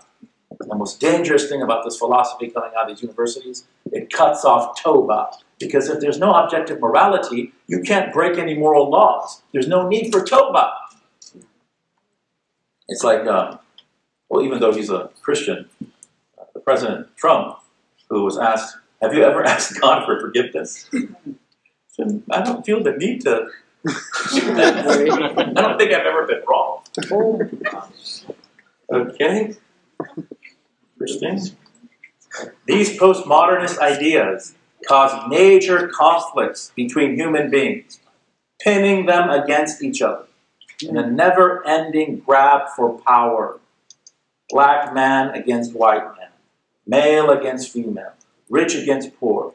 To paraphrase Professor Jordan Peterson, I tend to agree with him on this point. If you're sitting in a university classroom and you hear things like white privilege, toxic masculinity, oppressive patriarchy, cultural appropriation, mansplaining, intersectionality, you should know that you are being ideologically and politically groomed. That is more properly indoctrination than education. Don't play the dirty game of identity politics. We need to interrogate ideas irrespective of the identity of the person who is espousing those ideas. In other words, treat people as individuals, not as part of groups. That doesn't work anymore. I'll give you a story. I gave a lecture one time, and I said something about Christianity in the lecture. And a brother from the audience, after the lecture, he's a convert, he came up to me and he said, you should never talk about Christianity. He doesn't know anything about my background. I said, why not? He said, because you were never Christian. I said, well, I have an MA in New Testament, I have a PhD in comparative religion. He said, it doesn't matter. You are not allowed to talk about Christianity because you were never a Christian. I said, oh, well, what did I say? Did I say something wrong? No, what you said was correct. Okay? Look, if a straight, white Christian man criticizes Islam or Muslims, that does not make him a racist. It is a non sequitur argument. Don't play the dirty game. I actually agree with Sam Harris on this one. You remember what happened on Bill Maher's show with Batman? Batfleck? Ben Affleck. So Sam Harris was criticizing Islam, and he said, that's racist. It's not racist. Islam is a set of ideas. It's not a race. People can criticize it. Don't be so quick to jump the gun and call people racist. That's a cop-out. That doesn't work. That's a weakness. And if you say that a white man is not allowed to speak about Islam, that ironically is racism. Look at his statement. If it's wrong, rip it apart. Don't rip him apart. Don't go after the man. Don't be ad hominem. Look at the argument. Sometimes ad hominem is effective in rhetoric, but it has to be tempered. Now we have postmodernists talking about the elimination of hierarchical structures, even within the family unit. This is what they learn in social sciences classes. Because, according to them, gender roles are an oppressive social construct and just another manifestation of the evil patriarchy. And if Judith Butler at UC Berkeley says it, then it must be true. She's the one that always wins the award for the most incoherent book ever written. Every year she wins it. And check this out. Postmodernist professor Andrea Dworkin compared a married woman to being a man's, quote, chattel. She said, quote, a normal man operates in the mode of predation, end quote. In other words, a normal man is a predator. This is what college students are reading. So a further assault upon traditional marriage and a reinforcement of the man versus woman paradigm. You see, our religion does not pit men against women in some radically antagonistic battle of the sexes. They're not in competition. They excel in different areas and complement each other. You ever heard the hadith, half my deen? Right? You're not a complete person unless you're married. Based on their khalq, based on their biology, their hard wirings. Where it suits them, postmodernists pretend like biology doesn't exist and everything's a social construct. There is some social construction, but it is limited. It is certainly not everything. In our tradition, men and women are equal spiritually, but not the same biologically. You ready for the... And I forgot to give the disclaimer. My views do not necessarily represent those of NCC. I'm going to drop the bomb on you. Ready? There are not equal rights in the Sharia. There are not equal rights in the Sharia, but equitable rights. وَلَهُنَّ مِثْلُ الَّذِي عَلَيْهِنَّ بِالْمَعْرُوفِ. And for her are rights equitable, and for her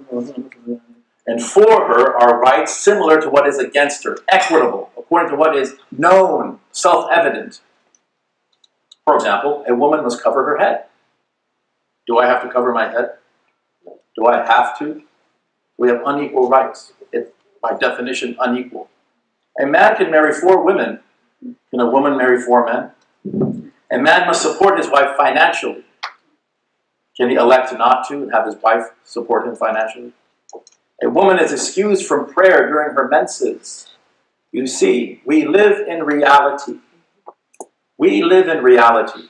These gender theorists and social justice activists, SJW, social justice warriors, they live in La La Land. They live, and I don't mean Los Angeles. Some of them do, though. Some of them even say that men and women are exactly the same, even physically. I'd like to see where this goes, right? Because I want LeBron James to wake up tomorrow morning. I want him to say, you know what? Gender is a social construct. I feel like a woman. I'm going to join the WNBA. Good luck. Wilt Chamberlain's record is going down. There's a mixed martial arts fighter named Fallon Fox, biologically male, but identifies as a woman, and is sending women to the hospital, beating women up. This is a man. He has the frame of a man. Men have bone density that's thicker, huge head, incredible muscles. Sending these women to the hospital, they can't say anything. If you say, oh, this is a man, oh, you're a transphobe, you're a bigot, so on and so forth. Remember this guy, John McEnroe? He was you actually heard him on TV today. It's the U.S. Open, the commentator.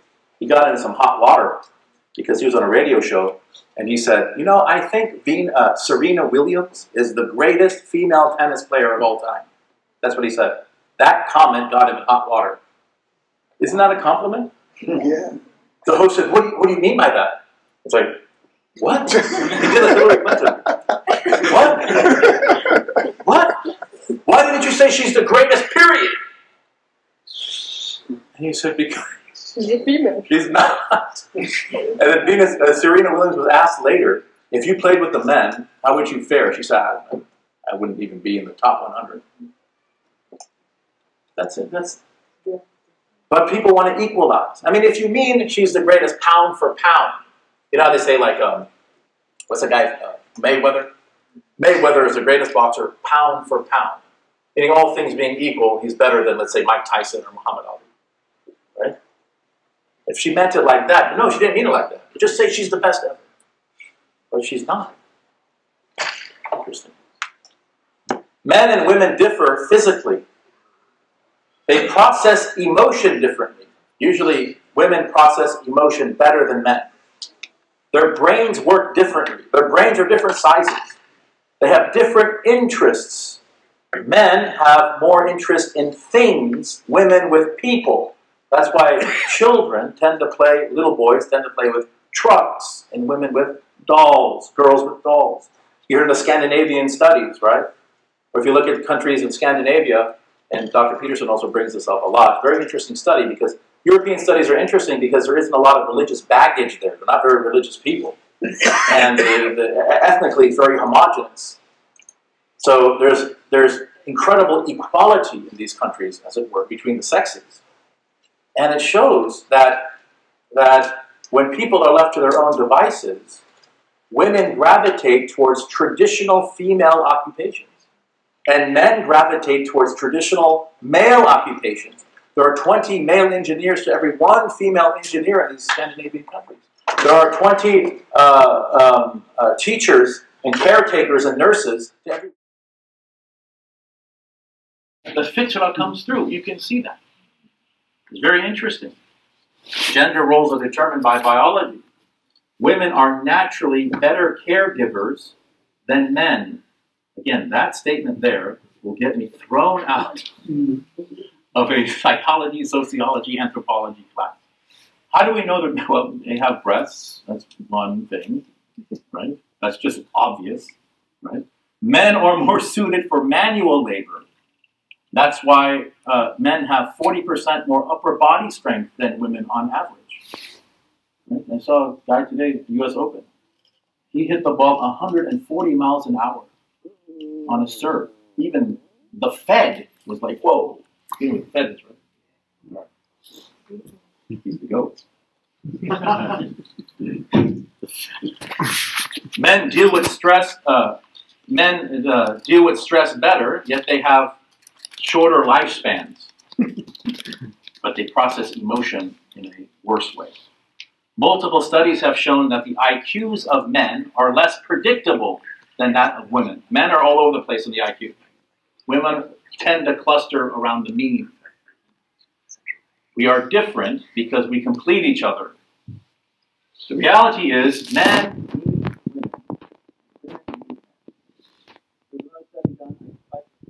Charles University, which is in Prague. Again, European studies are very, very interesting. Study done on married couples, Charles University. They found that marriages in which one spouse was dominant, by dominant I don't mean oppressive, I mean they had the final authority, the recognized leader in the household. The study found that marriages where one spouse was dominant were the happiest of marriages. And 77% of them were male-dominated. So there's a good reason why Allah subhanahu wa ta'ala says, "Ar-rijalu qawwamuna 'ala an-nisa." That men are the supporters or maintainers, men stand over women. There's a reason why Paul says in the New Testament, I don't agree with everything that Paul says.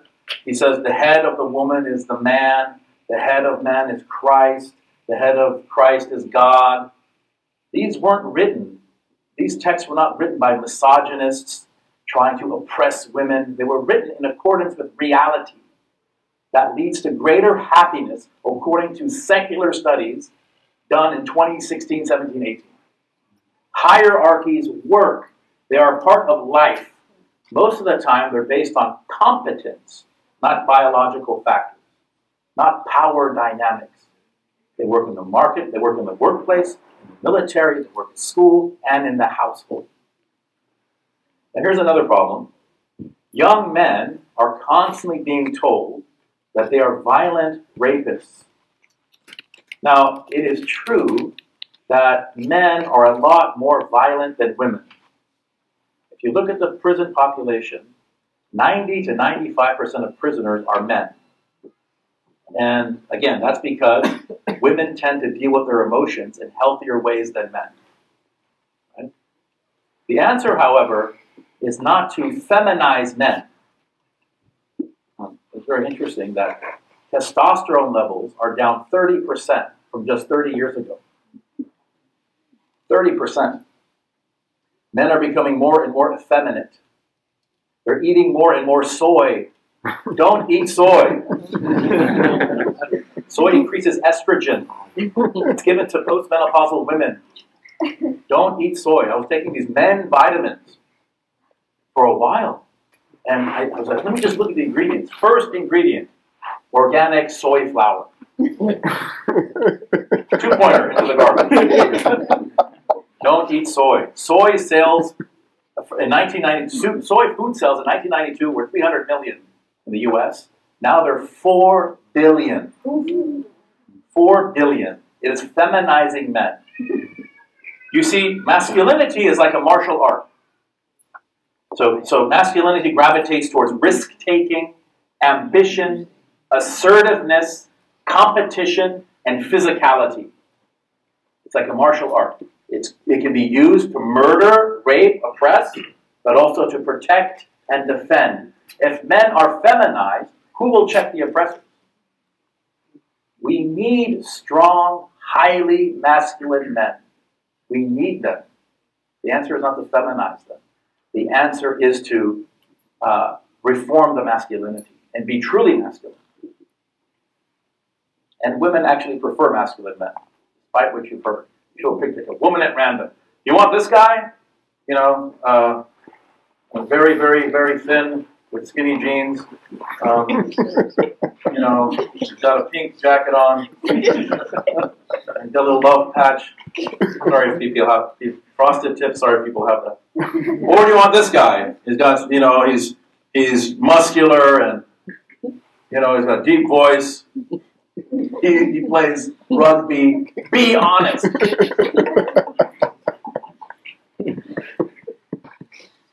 Just need to be honest. That's the problem. Now, social constructionists are taking it to even crazier levels. Now the trend is that children are seen as equal to parents in the household. There are 7, 8, and 9-year-old children with gender dysphoria demanding hormone therapy from their parents and their parents giving into the pressure. Never mind the fact that hormone therapy sterilizes children and that out of the small fraction of children that have gender dysphoria, 80% of them grow out of it. It's a phase that they come out of naturally. Sayyidina Ali said, childhood is a type of junoon, is a type of insanity. They're children for a reason. We don't listen to children. a child who wants to touch a stove, right? You don't say, well, okay, no. But I want to be a boy. Like my daughter, 4 years old, like last year, and she wanted to be Minnie Mouse. So what do? Start pumping her with mouse hormones? You know, the new generation, they know better than us. 80% of them grow out of it. 80%. Right? And those that don't grow out of it become incredibly suicidal. Can't go back. I mean, maybe you could. Oh.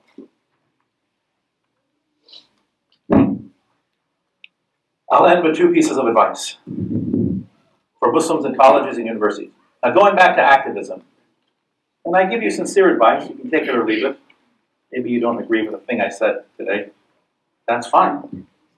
I don't really care. And if I've offended you, don't care. Beware of activists. This is my first piece of advice. Beware of activists. Now, tempered activism is effective. That activism without sacred ilm, without tazkiyatun nafs, right, purification of the self, is very, very dangerous. You're in college to gain knowledge, to grow intellectually, not to become these radicalized neo-Marxist activists.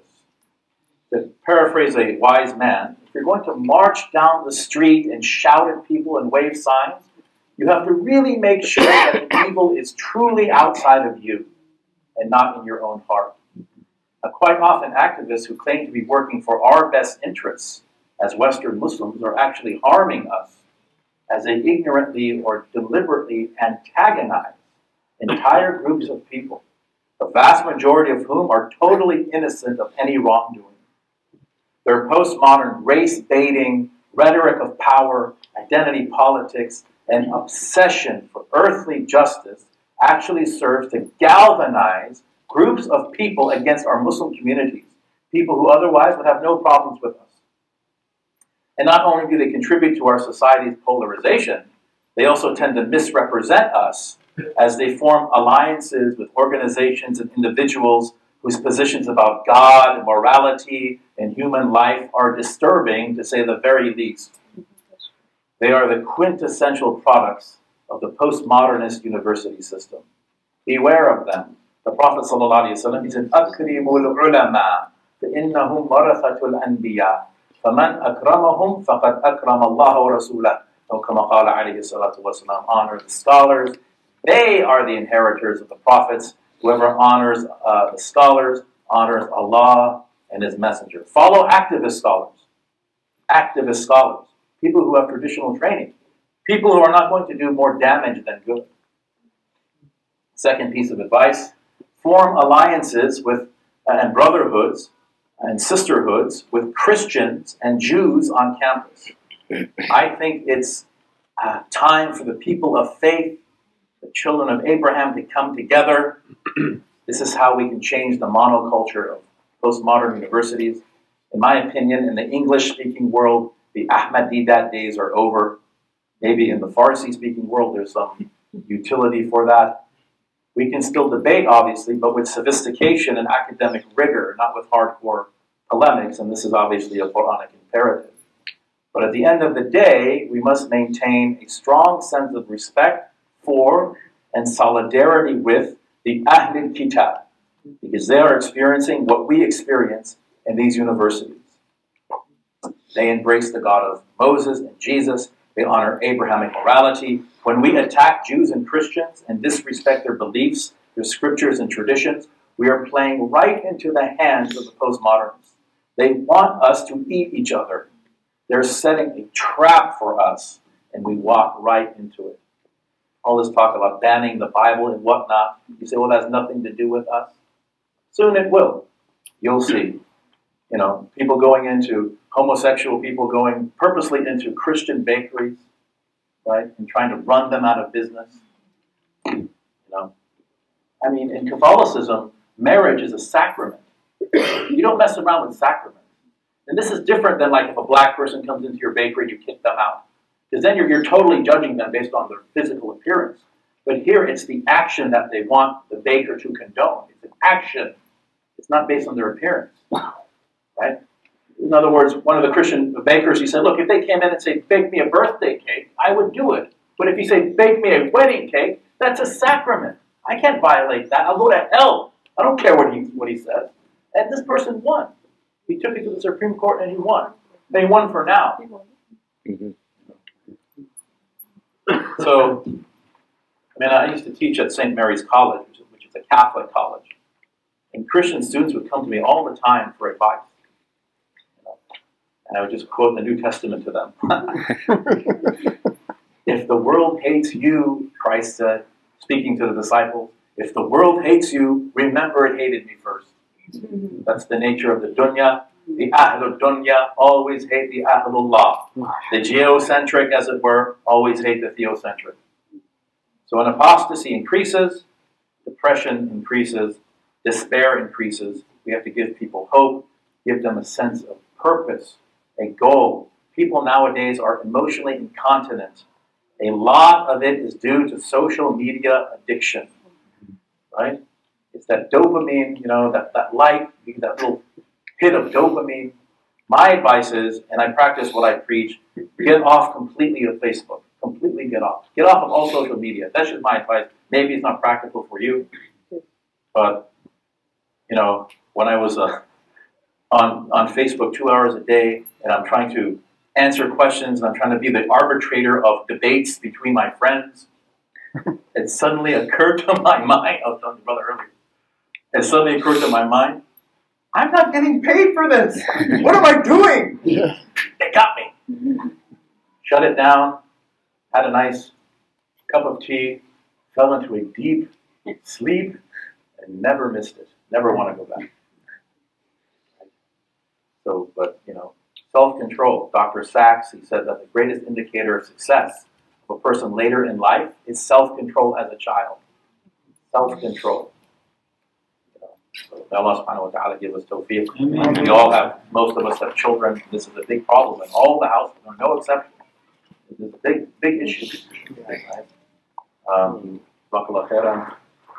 stop here. We have about 15 minutes or so. We can maybe take some questions and or comments.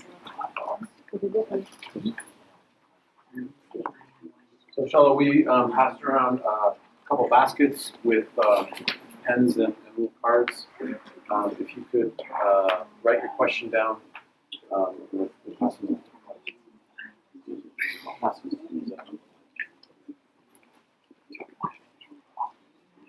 Unless you prefer. No. Okay, can you, first one is, can you be liberal and follow the principles of Islam at the same time? Yeah. As long as, you know, as long as you don't advocate a type of belief that is clearly in violation of essential creed, right? So, for example, you know, I don't know how Muslims can justify homosexuality. I don't know how they can justify late-term abortion. These are all liberal causes. They're the cornerstone of the Democratic Party. You know, I think we need to come together with conservatives. Really do. We have so much more in common. Maybe this is not what you want to hear, but we have much more in common with Sarah Palin than we do with Hillary Clinton. A lot more in common. We can work with them. We can. And I'm not talking about the people of the extreme alt-right, right? I'm not talking about these extreme leftists, obviously. You have, you know, Antifa, things like that. I'm talking about people who are right of center, believe in God, they practice traditional morality, right? They believe in Scripture. The problem with them, however, is they have a total misapprehension about us. Many of them, they think we're satanic and, you know, they think we're antichrist. But a lot of them now reaching out to us. This is what I've noticed from my teachers. You have very powerful evangelical lobbies reaching out to some of my teachers saying, look, there was this incident, a 16-year-old boy or whatever, somewhere in the United States, who wanted to have hormone therapy. His parents said, no, the state removed him from the house. They're coming after our children. This is going to happen to you because you're a Muslim. So I think ultimately aligning ourselves with leftists is probably a mistake. I think it's done because there's a mutual hatred of Trump, but when Trump is gone, they're going to eat each other. Do Muslims have to be homophobic? So phobia means to be afraid. To quote Dr. Omar Johnson, I'm not afraid of anybody. Supposing your neighbor is a homosexual or your friend. So I think maybe what you mean is the Muslims have to be unaccepting of the homosexual lifestyle. My understanding of orthodoxy, and I believe in orthodoxy, I believe in normative definitions, is that homosexuality is completely inconsistent with the teachings of the Quran and the teachings of the Prophet ﷺ. Now, everyone's a sinner. Everybody. Kullu bani adam khata'un is hadith. And there is an exception, according to the ulama, the prophets. Right? Everyone's a sinner. Everyone needs tawbah. Right? So a man who's attracted to other men is still Muslim. It's not actually haram for a man to be attracted to other men. What is haram? It's to act out on that desire, inclination. Just as, like I said, there are men, grown men, who have proclivities towards children. Right? The important thing is not to act out on that. So if one denies that, so the difference between if one denies dalil qat'i, clear indication, clear injunction in the Quran and the Hadith, if they deny that, then this is kufr, they're no longer Muslim. But if one recognizes, even if one engages in the act, but they recognize that it's a sin and they make tawbah, they still remain within Islam. Right? Because an act does not take you out of Islam, at least according to the Hanafis. No act takes you out of Islam, only a denial of what made you Muslim in the first place. The only exception to that is if you violate the sacred symbols of God. Like, for example, you insult the Prophet ﷺ, or you desecrate the Kaaba, or desecrate a mushaf, or something like that. But you still remain within Islam. Just make tawbah. People who have inclinations, people make mistakes. Everyone makes mistakes. Don't leave tawbah.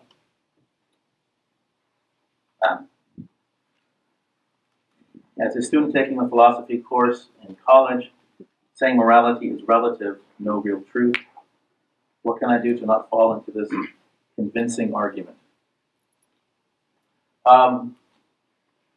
Well, you can use the argument that even atheists, people who don't recognize God, many of them will admit that there is objective morality.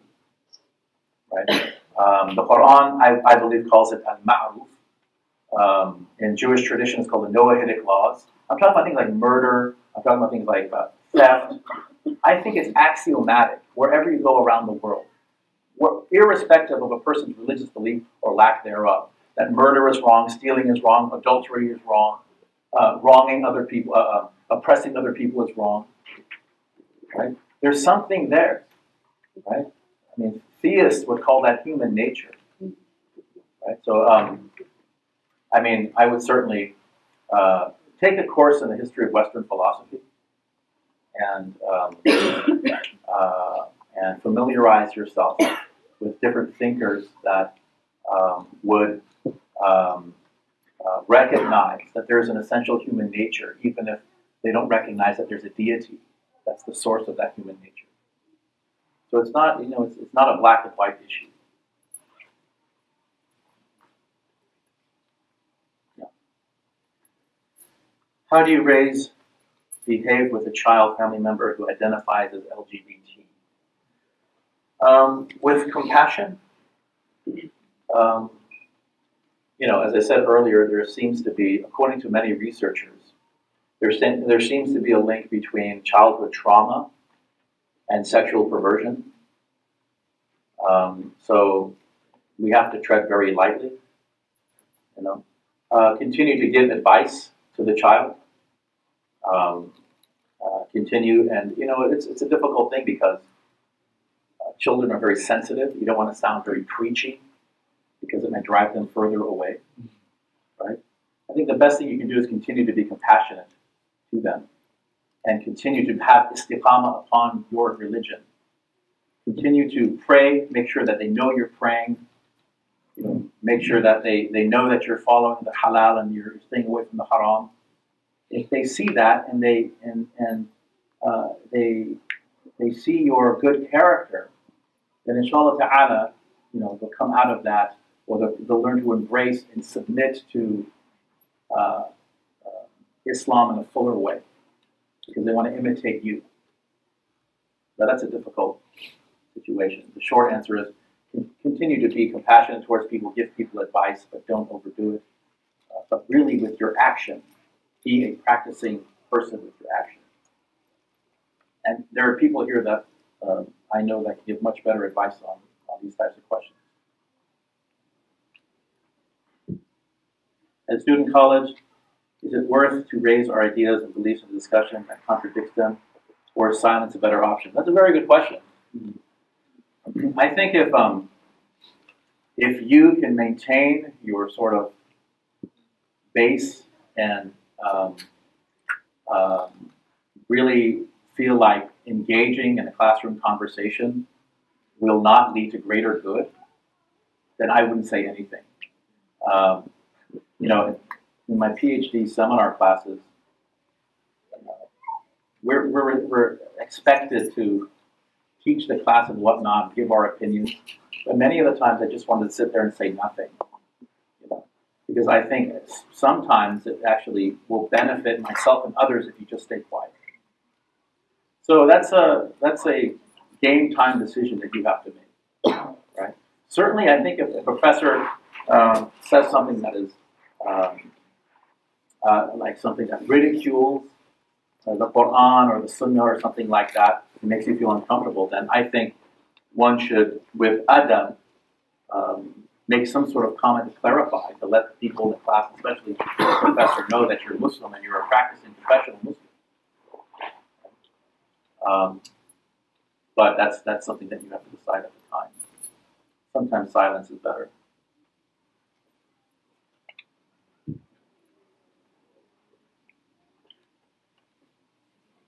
Can you please comment on Foucault's birth of the clinic with regards to his major ideas and relate that to any issues we see with modern medicine?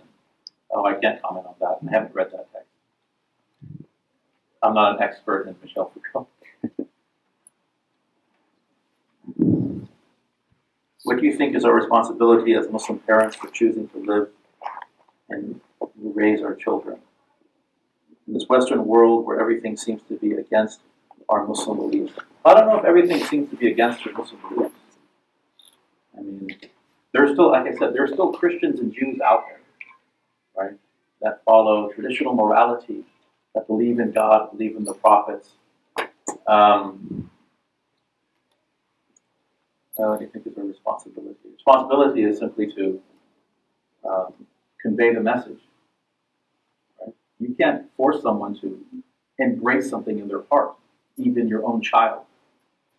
You simply have to teach them the best that you can according to the prophetic model.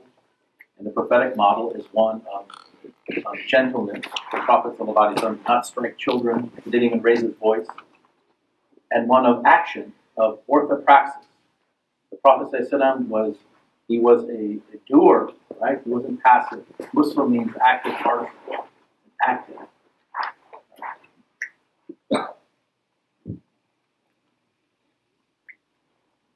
The STEM fields have been thriving for the last 30 to 40 years. How does one reconcile that with the fact that postmodernists don't recognize what to do away with reason? That is, yeah, I mean, they will attack even science. Like I said, I mean, you might say, well, there's, you know, there are axiomatic principles in science, in hard sciences, even in mathematics. All of these things are under scrutiny by postmodernists. They don't accept any of it. They'll say, for example, you know, this theorem in math is just another manifestation of the evil patriarchy and a way to keep women down, keep minorities down. Everything is fair game.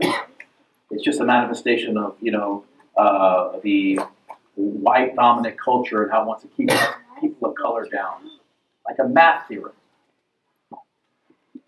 So they don't accept, you know, mainline, mainstream science. It's now being under attack. The common argument for Muslim support LGBT community is, as oppressed groups, we're all in this together. Yeah. What is the best way to refute this? Are we really oppressed? No. I don't think so. I mean, if you look at the history of Islam, I mean, what happened in our history?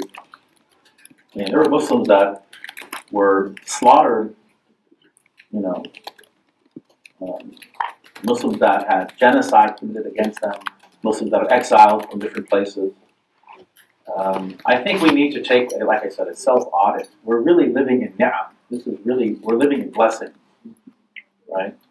And you know, a lot of the things that Muslims point to are sort of anecdotal. You'll hear, for example, you know, I was in a Taco Bell, and somebody said, "Hey, you camel jockey," and you know, I went home and I put it on Facebook and I blogged about it and I put it on my Instagram and Twitter. You know, I mean, how many times did it actually happen? Obviously, it's something that is disturbing. But I'll tell you right now, from my personal experience, I mean, if you want anecdotal evidence, the most severe racism I've ever faced was in Muslim-majority countries. You can let that one marinate for a minute. I was barred from going into certain places because I was born in a certain country. That's never happened to me in America. So are we really oppressed? Who's oppressing us? I'm not oppressed. I don't agree with that premise.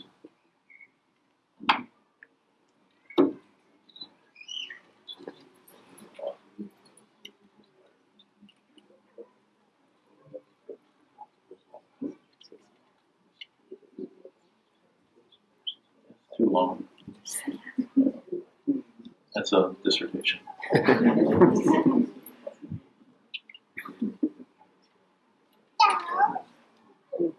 Yeah. How do you advise kids to stay away from social media? It's so rampant. I don't know. You have to. I have the same problem. I have a kid also. It's difficult. There has to be some engagement, or else they feel like they're living in North Korea or something. How can an 18-year-old college entering cling to his faith? Well, there has to be some sort of traditional or formal studies. My advice is to have some sort of traditional studies before one enters into a public university. But there's a strong foundation. And then your point, your purpose in college is to get your degree and get out. And, you know, maybe it's not good advice, but, you know, I wouldn't, probably not good advice. I would not join any clubs, and I would not really hang out with. I work better by myself.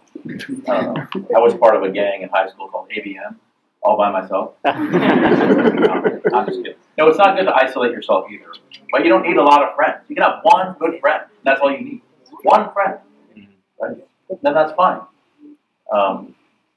So get in and get out. Get your degree.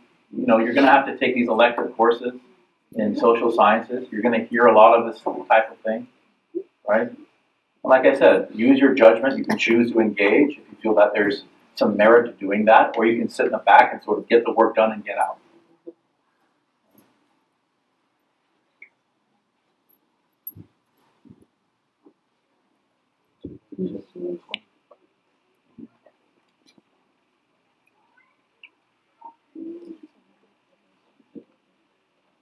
All religions claim to be the one. How do we explain to our kids that Islam is the one, the only true religion?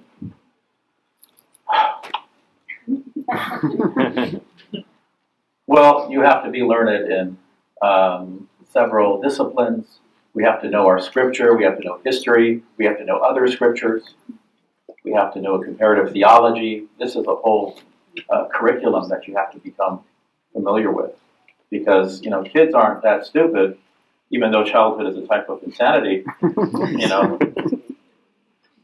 If it's just sort of lip service, this is the true religion, okay. The Quran is the word of God. And a lot of times it's, sort of the uncle generation.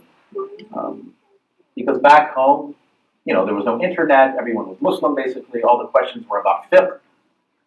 But nowadays, in America, there's internet, they're looking things up online. The questions are about, is there a God? Not how do I pray to God? Is there a God? Not what does this ayah mean? Is this the word of God? Right? That becomes difficult. And so as parents, we might have to go back to school, as it were, build our foundation to be able to, and we have to have our stuff together with these kids, because 98% of what they hear, they're not going to tell you. They'll phrase it a little bit differently, sort of get your answer. But we have to be able to give answers. We have to be able to read that, right, and give substantive answers that speaks to the very sort of intention that's in their mind. That's a difficult thing to do, but it takes a lot of learning in that area. There's truth in other religions. I would also stress that, right? I mean, certainly Isa alayhi salam is a prophet of God. There are stories in the Quran that confirm things in the New Testament. So I wouldn't be this sort of rigid exclusivist. We're not perennialists. We're not this idea that all the religions are basically the same and there's no supersessionism. In other words, the Quran does not cancel the ahkam of the previous religions. We're not of that position. Islam is the greatest manifestation of the truth. However, there is truth in other religions, even in things like Hinduism and Buddhism that we can't really deny. So I would sort of abandon this methodology of rigid exclusivism, right? Because again, it puts in the mind of the child this idea of supremacy. My parents think they're better than everyone else. They tweet, my parents are homophobic, transphobic, Muslim supremacists who want to institute Sharia law in America. And look how oppressed and poor I am. Somebody please liberate me with your Marxism. Where are you, Karl Marx? He's dead. That's it. Jazakallah khair.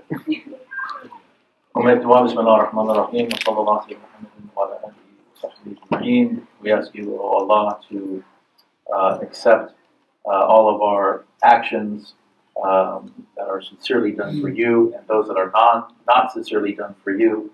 O Allah subhanahu wa ta'ala, we ask you to increase our knowledge. We ask you to benefit us from gatherings like this. We ask you to remove from our hearts any type of rancor, any type of enmity that we have towards any other person.